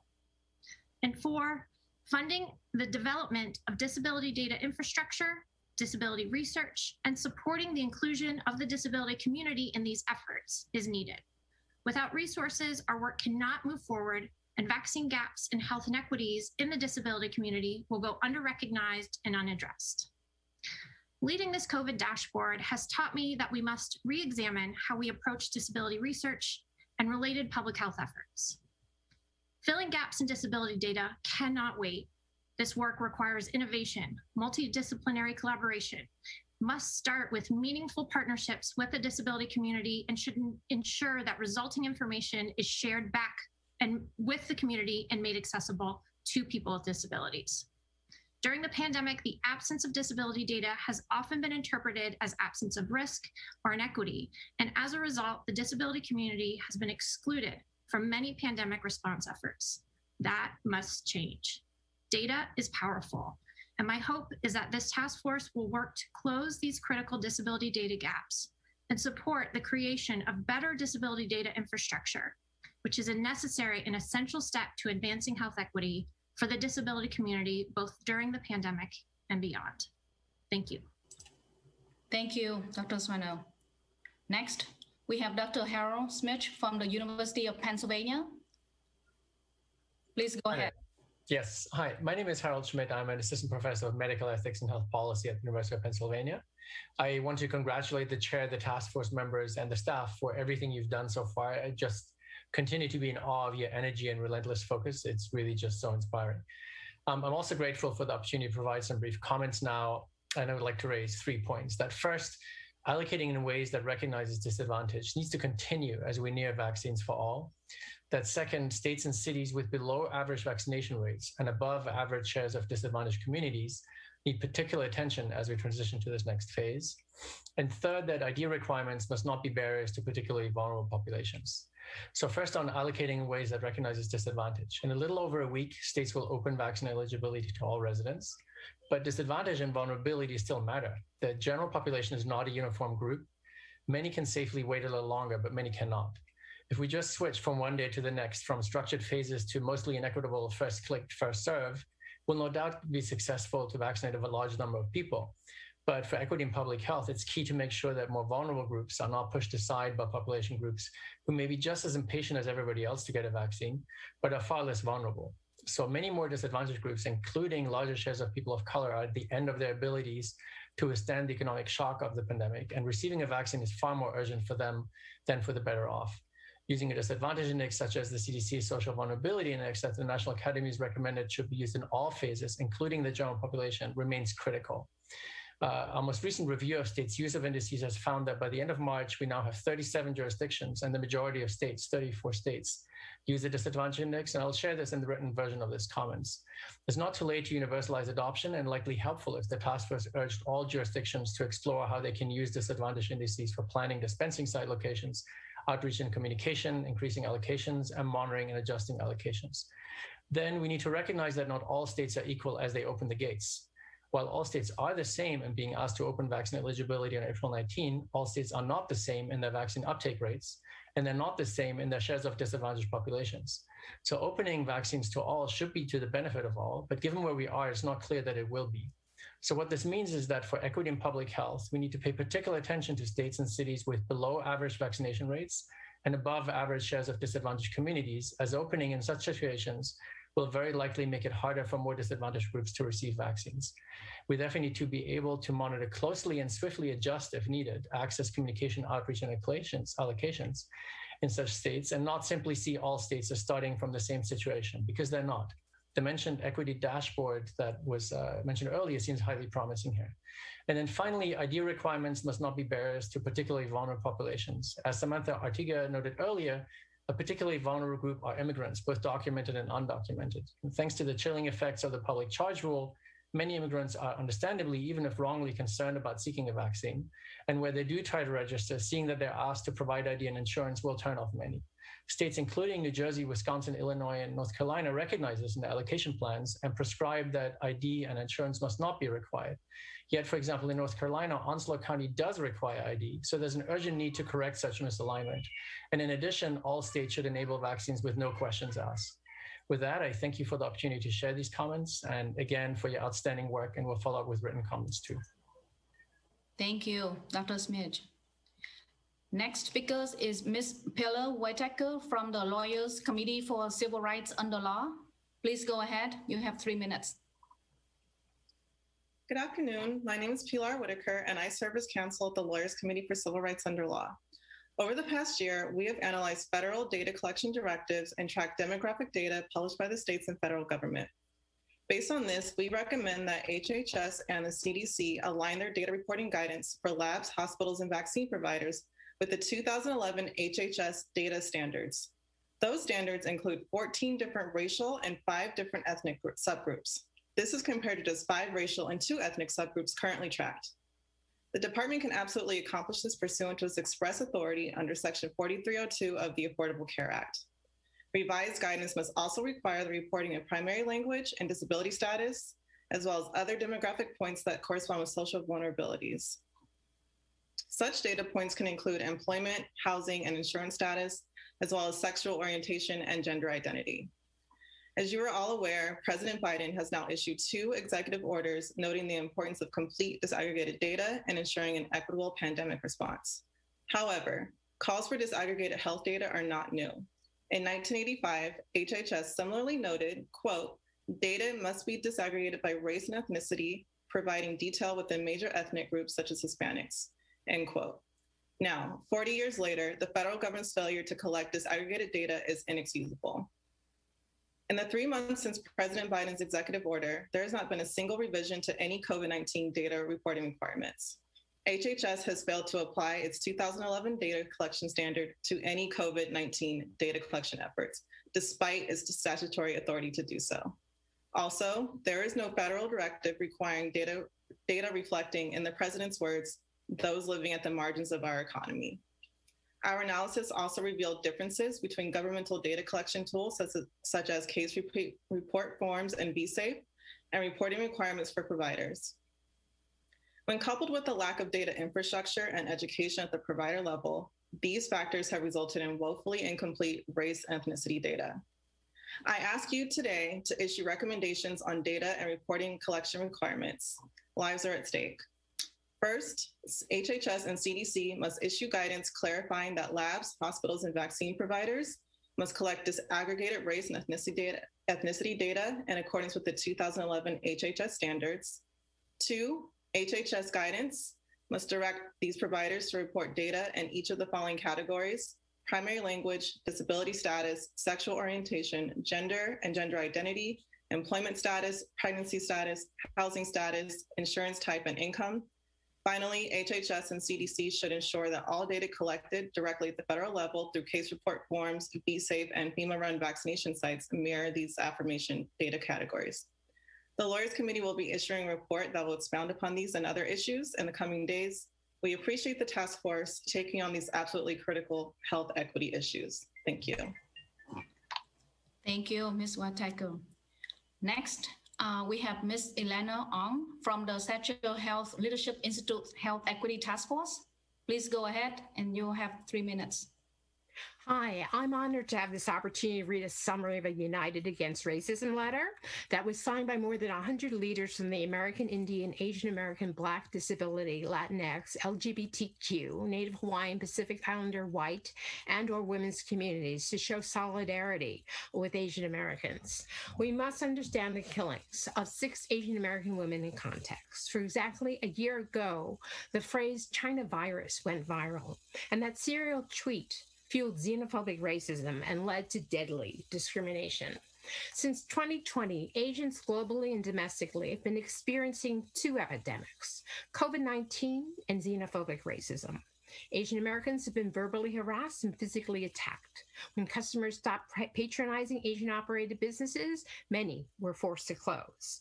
Many Asian Americans suffer from extremely high unemployment rates. Stigmatized, murdered, blamed, and shamed, Asian Americans went into hiding. Many were deterred by anti-Asian hate from reporting race and ethnicity. Statistics were invisibilized when Asian and Pacific Islanders were lumped into the same category. Data were not collected by the level of disaggregation necessary to address the true impact of COVID-19 on Filipinx and other groups. The dearth of linguistic and culturally competent outreach may have also contributed to COVID-19 undertesting. Unusually low COVID case rates and unusually high COVID-19 case fatality rates. Without a proportionately higher recorded COVID-19 case rates, Asian Americans were left out of equitable vaccine prioritization. Will they be left out of vaccination, further vaccination? So today we're at a critical flashpoint. The hate toll is 3,800 and rising. While we encourage the community to report incidents of hate and language barriers, we also must protect Asian Americans and ensure their access to vaccines. We applaud President Biden for issuing the memorandum condemning and combating racism and xenophobia and urging Congress to pass hate crime legislation. We look forward to working with elected officials and administrators to ensure that resources are prioritized to protect communities from racism. We stand united against racism and other isms because no one is safe until we're all safe from racism, xenophobia, sexism, poverty, ableism, homophobia, houselessness. And I recommend intersecting U.S. Department of Justice civil rights recommendations with President Biden's memos, particularly Item 1 on hate crimes, Item 6, non-English languages, and Item 7, data to ensure equitable outcomes. I also recommend real-time transparent data to get the vaccine to those experiencing access barriers. Thank you very much. Thanks, Ms. Ong. I just want to call one more time for Mr. Danny Jan in case you have technical problem connecting before. All right, it doesn't seem like he would be on. So that would be concluded the public comment. So back to you, Madam Chair. Thank you so much, Dr. Wendt. Thanks to everyone for the public comment. We always find that incredibly valuable. And thank you to everybody for participating in our second meeting. Just want to take an opportunity, a special thanks to each of our subcommittee chairs, to all of the task force members. Just incredibly impressive slate of recommendations brought forward today for interim consideration. And of course, for your unwavering commitment to health equity. A brief note of thanks, of course, as well to Secretary Becerra, Assistant Secretary Levine for joining us at the top of the meeting, and to everyone, the HHS family is large, for supporting the work of this group. For our guest experts today, Ms. Ortega, Dr. Islam, Dr. Ayers, for joining, thank you so much. And you heard reference as we went through the day, there have been many, many, many subject matter experts who have shared their wisdom with us in this process, as well as other stakeholders. We will continue to engage with them moving forward. So I think people should feel very proud about today. We've continued our work towards recommendations. We identify challenges, but also opportunities. We know that the data is foundational and at the core. We will remain committed to making advances on data and to being focused on data-driven work and response.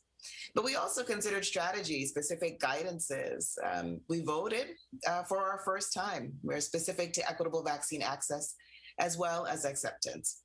So our commitment to you, we will continue to report out on the ongoing work of the subcommittees at our next full task force meeting. That meeting will focus most likely on mental and behavioral health. The date and time will be provided when the meeting notice is published in the Federal Register and will be available on the task force website.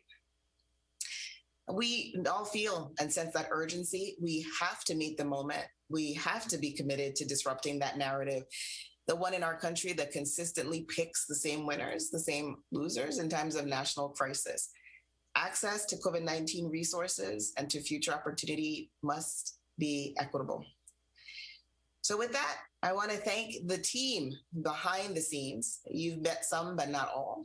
Thank you to Captain Sam Wu, our DFO. He's currently deployed. Thank you for your service. To Dr. Min Went, who stepped up today, serving as our interim DFO in his absence. Thank you so much.